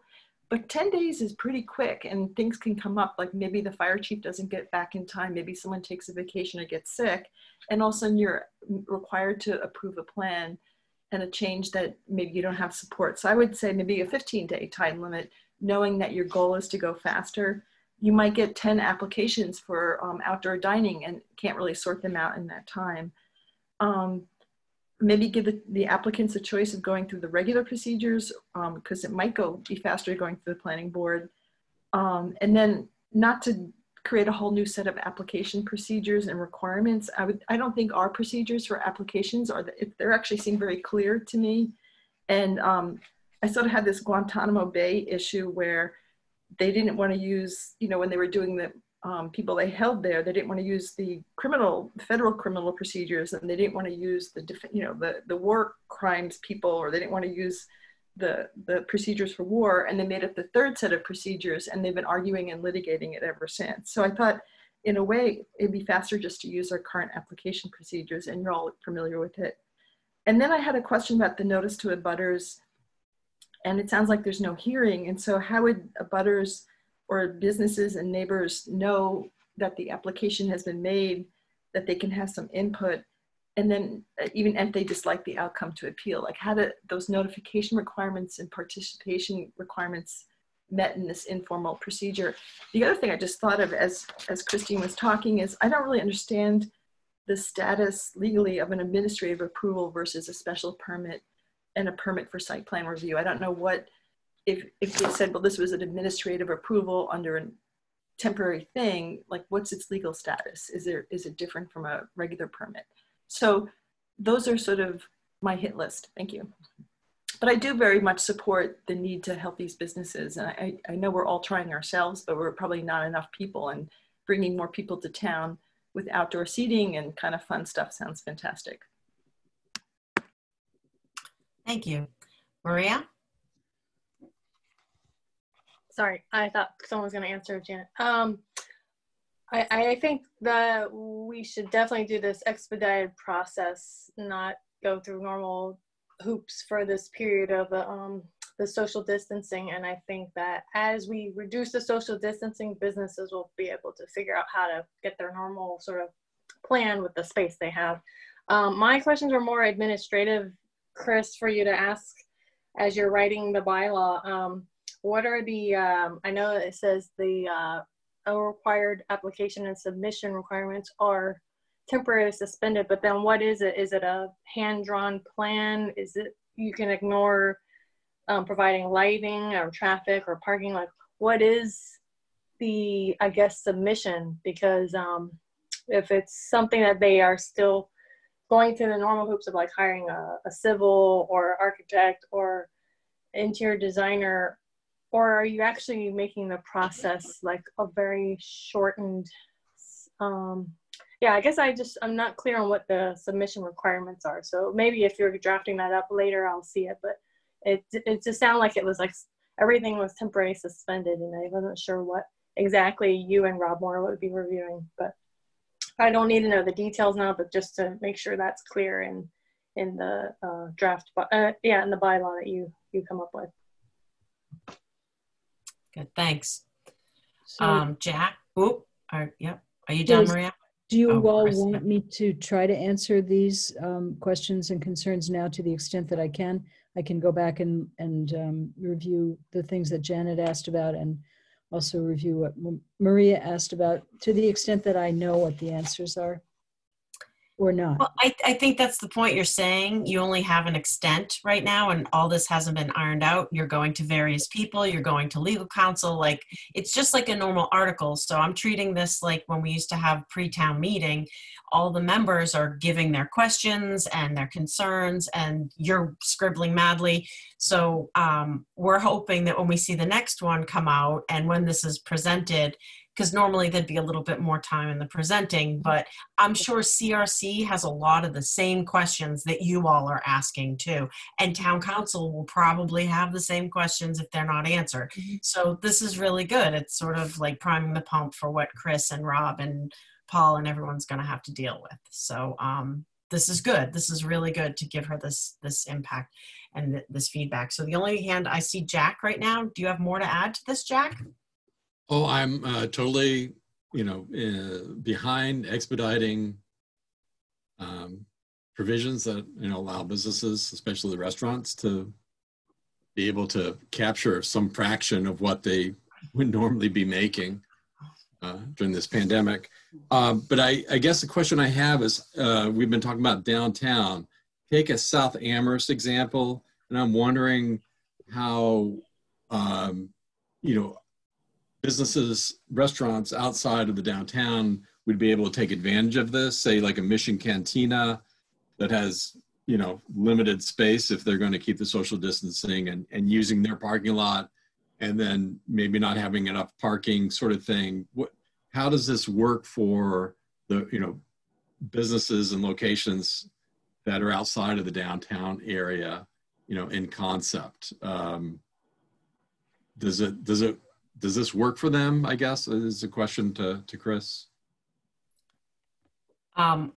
Chris, I mean, if you want to answer, but just take it, and then maybe he's got a good point that you know, Mhm. there needs to be some examples. I think when this comes back to us, there needs to be a few examples of how different way, like a few examples of how it would work. So I think that gives everybody like a different view than just reading this, you know, legal memo kind of Mhm. thing. So maybe what I'll try to do is put together a list of the questions and comments that you've come up with and talk to the building commissioner and try to get back to you with something in writing before June 10th. Now, I didn't watch the CRC meeting, but did they do something similar to this and ask a lot of questions to go be followed up on, or? I don't think they asked a lot of questions, but there's been a lot that's been happening in the last 36 hours and I don't remember everything. So I'll go back and review what they asked. I don't know if Janet was there at the CRC meeting yesterday. Yeah, I didn't go yesterday, no. Okay. Well, then if they didn't ask, well, this is great that you all gave all this feedback and questions to Chris, because this is priming and getting ready so that this stuff doesn't come up the last minute when we're trying to approve things. So thank you. I see David and then Janet. Do you still have your hand up, Janet, or no? Yeah. I can take it. Yes. You do. Oh, no, it's gone. David, you want to come back? I just wanted to respond to Jack's, one of Jack's questions, which I think is, makes a lot of sense. However, it's not our job. So for the Mission Cantina, what their proposal is, that's their proposal. This temporary, this action by the town, if it were to take it, enables them to make the proposal. They make the proposal, and then it's authorizing whoever it authorizes. The current draft is the building commissioner and the planning director to review it and condition it, approve it or not. But it's on the business to go, hey, for us to try to make this work, given the situation, this is our proposal. That's not on our. I don't think that's on the town's shoulders. It's for the town to go, that okay, let's see how that works. Go for it. Save jobs, make money, save jobs. That's just I just wanted to respond to that one point there. Thank you. Great. And just to remind, everyone's got good points going here, but part of this is businesses asking to do business in the public way. So they may propose something that takes up the whole way, but then I am assuming that it will be Chris and Rob and Paul Bockelman who tweak it and sort of negotiate it out, and then a final agreement is made. So I think there's going to be so much of a case-by-case basis with this. It's going to be a lot, but at least we're doing our part with this, and we'll get this moving and it will come back to us. Chris, I assume we will get like later drafts of this. Is it sort of cooks out before the 10th when we actually have to vote on it? Mm-hmm. Yep. Okay. I see one more hand, Michael. Yeah, it's important to remember, based on Jack and David's comments, this bylaw is not going to help every business in town. There are some businesses that aren't going to be able to make use of outside work or public way or any of these other things. Some will, but there may be some that won't. And I think we can't worry, we can worry about and feel bad for those businesses that are in such a constrained physical location that they can't take advantage of this bylaw. But there will be some that can't, I think, and that we have to acknowledge that. It's so true. This isn't going to fix everyone. I was talking to one of the hair salonists at Hair by Harlow and was like, oh, could you ever make use of the outdoors or extra space? Because I was thinking of this.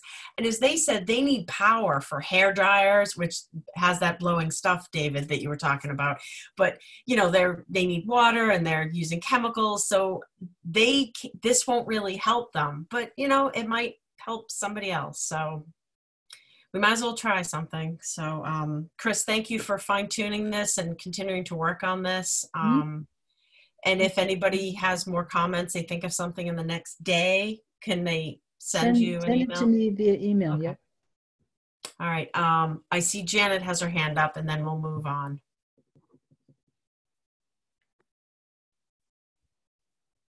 Janet, we cannot hear you. Your mic is off. I can try to. Well, my hand I kind of raised and it kept on lowering, so I should just say that. I was at a bike store today, and there were 5 people waiting to be served, and there were 3 people. I mean, they made 5 sales with like 2 or 3 salespeople just bringing things out, and I began to wonder if a reduction in options actually would facilitate businesses. But I do think it can be done, and things can happen outside that usually happen inside, and then obviously space is needed. I feel like this is such an important bylaw, and I think it's a huge waiver, and I want to really get it right. And so I was hoping that maybe I don't know what, we've been talking about the schedule and I've kind of lost track of it, but maybe to get more information on the different drafts and the answers to questions and put that onto our next planning board meeting to discuss in a deeper way, or I just think this is so important. It just seems more important than almost everything on our list. So I don't want to change the schedule too many times, but that's my plea. That's it. Chris? So I just wanted to say that, you know, it's really up to you when you want to discuss 40R. As far as I'm concerned, 40R can be put on a sort of mid-burner. It doesn't need to be on the front burner. I agree. And that is something that you did have on the schedule for June 3rd. So if you want to drop 40R to a different later date, then you would potentially have more time to talk about this topic on June 3rd. I'm up for that, Chris, if that's all right with others. All we were going to be doing is just taking some more comments and looking. We're not moving on anything with that. So if that could get pushed a couple of weeks, then we can open up a space to have the latest and greatest of this amendment article come to us, and some discussion for questions being answered. And if we're deferring 40R consideration, we could defer a little bit the responses to Chris about the 40R. Yep. Good. That's fine. All right, so we'll adjust that agenda, Chris, later. And I see David.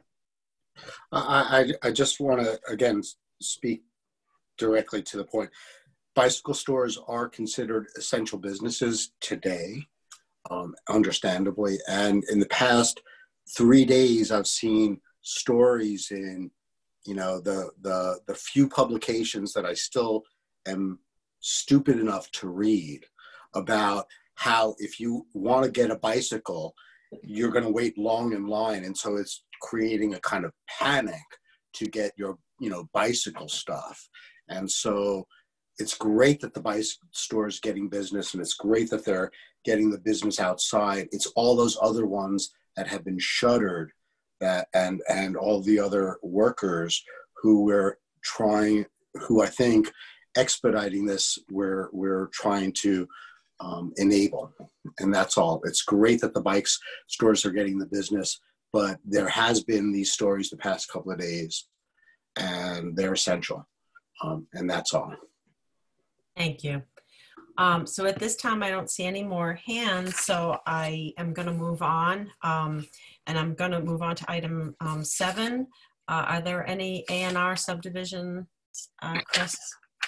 Yes, Yeah. and Pam will be able to show it to you. Pam. There is an A&R. It's an interesting situation because it hasn't actually been filed with the town clerk yet, but yeah, we're having a little trouble getting things into our system. It hasn't been filed with the town clerk, and it hasn't been sent to Jason Skills, town engineer. So, but the idea is it's a property that is Colonial Village, and you're all familiar with Colonial Village. So if Pam can get that up on the screen, I think it was one of the last things in our packet.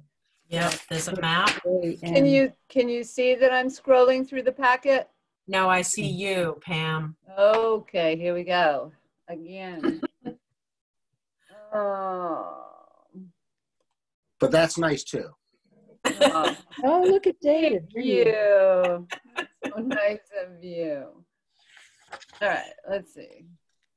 Why is it doing that? I can hold it up. For anybody who jeez. doesn't know. It is in their packet. It is. So we all have it. It's one of the last things in your packet, and it's essentially Colonial Village owns a lot of property. And they have different parcels. I think they have 3 or 4 different parcels. And they're trying to consolidate it into one parcel. But they're also doing a little bit of a land swap with Amir McGee, who owns property to the north of Colonial Village. So there it is, Pam. Okay. I was going to say, can you see it now? Excellent. So we've put a yellow line around the outside of the proposed parcel.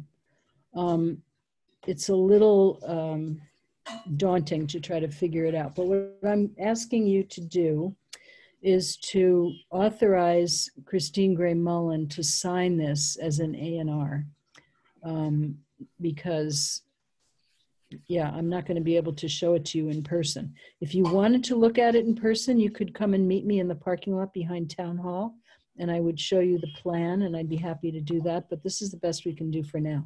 So you can see all the buildings in Colonial Village. The road that goes sort of slantwise is Belchertown Road, and the road that's at the bottom is Southeast Street. There is at least one parcel, I think it's map 15C, lot 42, that is currently a separate parcel, and that one would be combined into this bigger parcel. You can see a little inset over to the left. So you see map 15C lot 42 right there.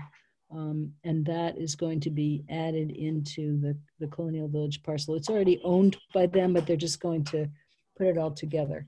And then, and this is going to be a little hard to explain, they're doing that land swap with Amir. They're giving him a little wedge-shaped piece up on the left-hand side. It says it's called Lot 2, and it's kind of a skinny little piece. So they're going to give that to Amir. It's in the inset. Can you see Lot 2 over on the left-hand side? Yes. Pam, you can maybe see that. And then Amir is giving them Lot 3. And Lot 3 is the kind of wedge-shaped piece down below. Pam, can you put your mouse on lot 3 there? I haven't even found it yet, so you tell me if I'm hot or... Oh God, how do I? Yeah, a very little close. bit Oh, down. here's 2, Yeah, here's and 3. there you go. All right. I couldn't find it.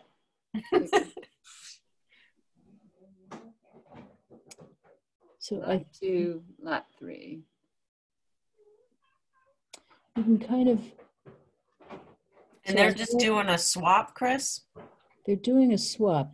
You can see in the yellow, there's a little chunk out. So lot 2, actually I said it backwards. Lot 2 is going to Amir. I think I said it backwards.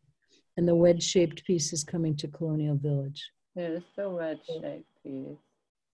Right? Yeah, the wedge-shaped piece is right there where Pam has her arrow. Why? Why? I think that a Colonial Village has a desire to, well, they're going to do 2 things. One is very small and the other one is pretty significant. The very small thing is that they're acquiring playground equipment from North Village, which has been, is going to be vacated and will be demolished and rebuilt. So they're getting some playground equipment from North Village. And in addition, that's the small thing they're going to do. The big thing they're going to do is they're going to add buildings to this property here that's surrounded by yellow. And that really hasn't, they've just had a preliminary discussion with us about it.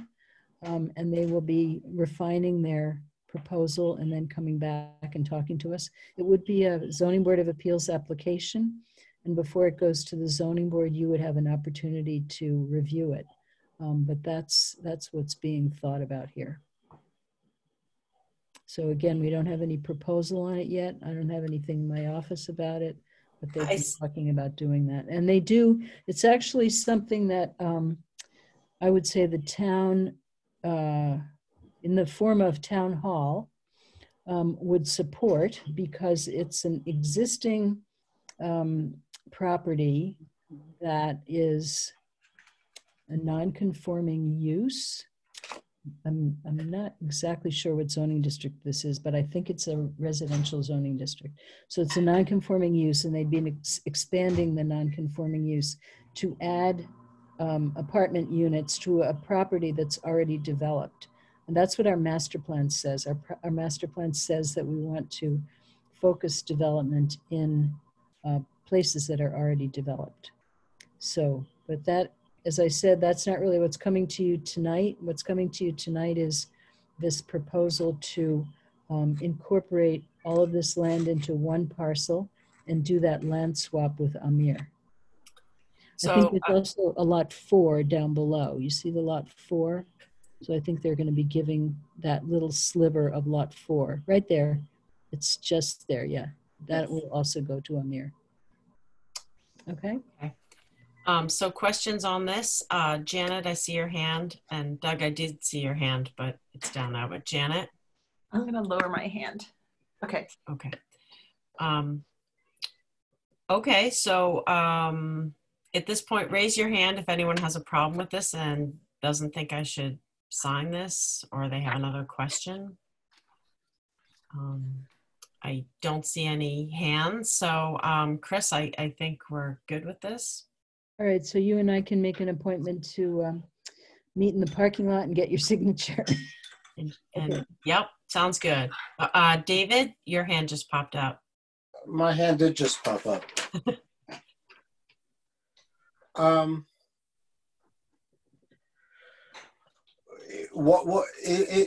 Is there any time sensitivity to this? Chris, you know. Is there time sensitivity? Well, I'll tell you what. We received this application, I'm going to say it was a while ago. It was probably a week or 2 ago. And technically we have, in the old world, before COVID-19, we would have had 21 days to review this. So the new world says that deadlines like that are what we call tolled, meaning that they don't really exist during COVID-19 emergency. So if you wanted to wait till June 3rd to endorse this or think about it or whatever, you could probably do that. I did tell Tom Reedy that I was going to bring this before you tonight, but I don't think there's any big rush to do this. Probably 2 more weeks isn't going to kill anybody. So Tom Reedy is representing whom? Tom Reedy is representing Alan Cohn, who owns the property. Alan owns this property, and he owns Presidential Apartments, and he may own other apartment complexes in Amherst. Colonial Village, that is. Colonial Village, that's right. So this is for Colonial Village to unite all their properties into one property and do a couple of those tiny little land swaps. David, what would you want Chris to bring back to us 2 weeks from now as the sort of the game changer for this? I don't know. I'm just thinking about and perplexing on a map here. Well, let me make it a little bit easier for you. What an A&R is approval not required. So it's a statement made by the planning board that this, whatever is being proposed here, does not require subdivision approval. So subdivision approval usually involves building a roadway and creating lots off the roadway and putting utility infrastructure in the roadway. And so in my mind, that is not what is being proposed here. So I think the statement that subdivision control law does not apply in this case and subdivision approval is not required is a reasonable statement to make. That's why I'm comfortable with signing it. Michael? Well, I was just going to ask Jack, sorry, David, what the issue was, why he was somewhat reluctant. Well, I don't see any problem with it, to be honest with you. Reluctant because I'm looking at this map with bad light in my third floor office here, and I'm trying to I think that's an excellent explanation. How about this? How about if David meets me and outside of the town hall, and I show him the map and we talk about it from a distance? No, actually, I'm comfortable with it. I just didn't want to with an extra 3 minutes because I'm slow, or 10 minutes because I'm so slow, just to be able to think about it and rather than rubber stamp it. Mm-hmm. But I feel comfortable with it. Okay. Right, I do too, knowing in what context it's for. So if David's okay, if everyone's good, Chris, we can make a time and I'll sign this. Okay, and I do want to hear from the town engineer. Pam's got to put it into the system. We'll hear from the town engineer, so it probably won't get signed until sometime next week. Okay. Is that okay with everybody? Yeah. Thank you. Thank you. We'll move on to item 8, upcoming ZBA applications. Pam? Pam might not have had time to do that. Well, I'm not aware of anything new, Chris. Do we have new? Well, I probably told you all about Elsie Fetterman wanting to convert her one-family house to a two-family house on Log Town. Oh, a long time ago. Yeah. I probably told you about Valley CDC coming with 28 units and Colonial Village Playground and 32 North Prospect Street building a deck. So yeah, you've heard about all those things already. All right, thank you. Item 9, upcoming SPP, SPR, SUB applications. The things I've already told you about, all about learning and the common school paving. Okay. Item 10 is planning board committee and liaison reports. I'm just going to ask for a show of hands at this time if there's any hands that want to go up and report something. Yes. Michael, okay, go ahead. Oh, there it is. For the, am I on? Yes. For the community, for the design review board, we last week reviewed the Kendrick Park proposal, which we've already acted on tonight, and approved the removal of the change in 2 signs on the Bank North, TD Bank on Triangle Street. And for the Community Preservation Act Committee, there is no report. Thank you. I don't see any other hands, so at this time we'll move on. Report of chair. I don't have anything. Report of staff. Chris, do you have anything? I don't have anything right now, no. Then I'm just gonna cue you about a couple things. One was, I'll do the easier one first. We had talked the other day, if you could ask if Pam could set up a doodle poll for the meetings through the summer for the planning board members to expect that. So, you know, I know a lot of people are probably not going away, but some people do still go away. So, and there is the possibility that if you have good Wi-Fi, you could still Zoom into the meeting. So it's thinking about that. Can you attend a Zoom meeting? Because the meetings will still be Zoom through the summer. So thank you, Pam and Chris, for sending that out this week.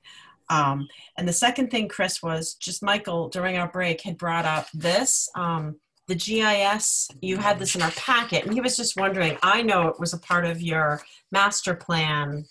You know, these are great GIS maps, and whether or not, you know, appendices, you started to touch on it, but I assume Ben had been working on these? Or? Yes, Ben was working on them, and I think they're pretty self-explanatory if you read them. They look sort of daunting when you just glance at them, but if you want me to, I can quickly go through them. And if you have them in your hands, you can look at them. The first page is indicative of the kinds of anomalies that we see where, and he's taking different years of the GIS maps and comparing them to one another. So if you look at the one on the far left, we're looking at Echo Hill, which is exactly where I am right now, because that's where I live. So in 1999, Echo Hill was the top one, Pam. Yeah, this one right here that you've got. Yep, that's good. Okay.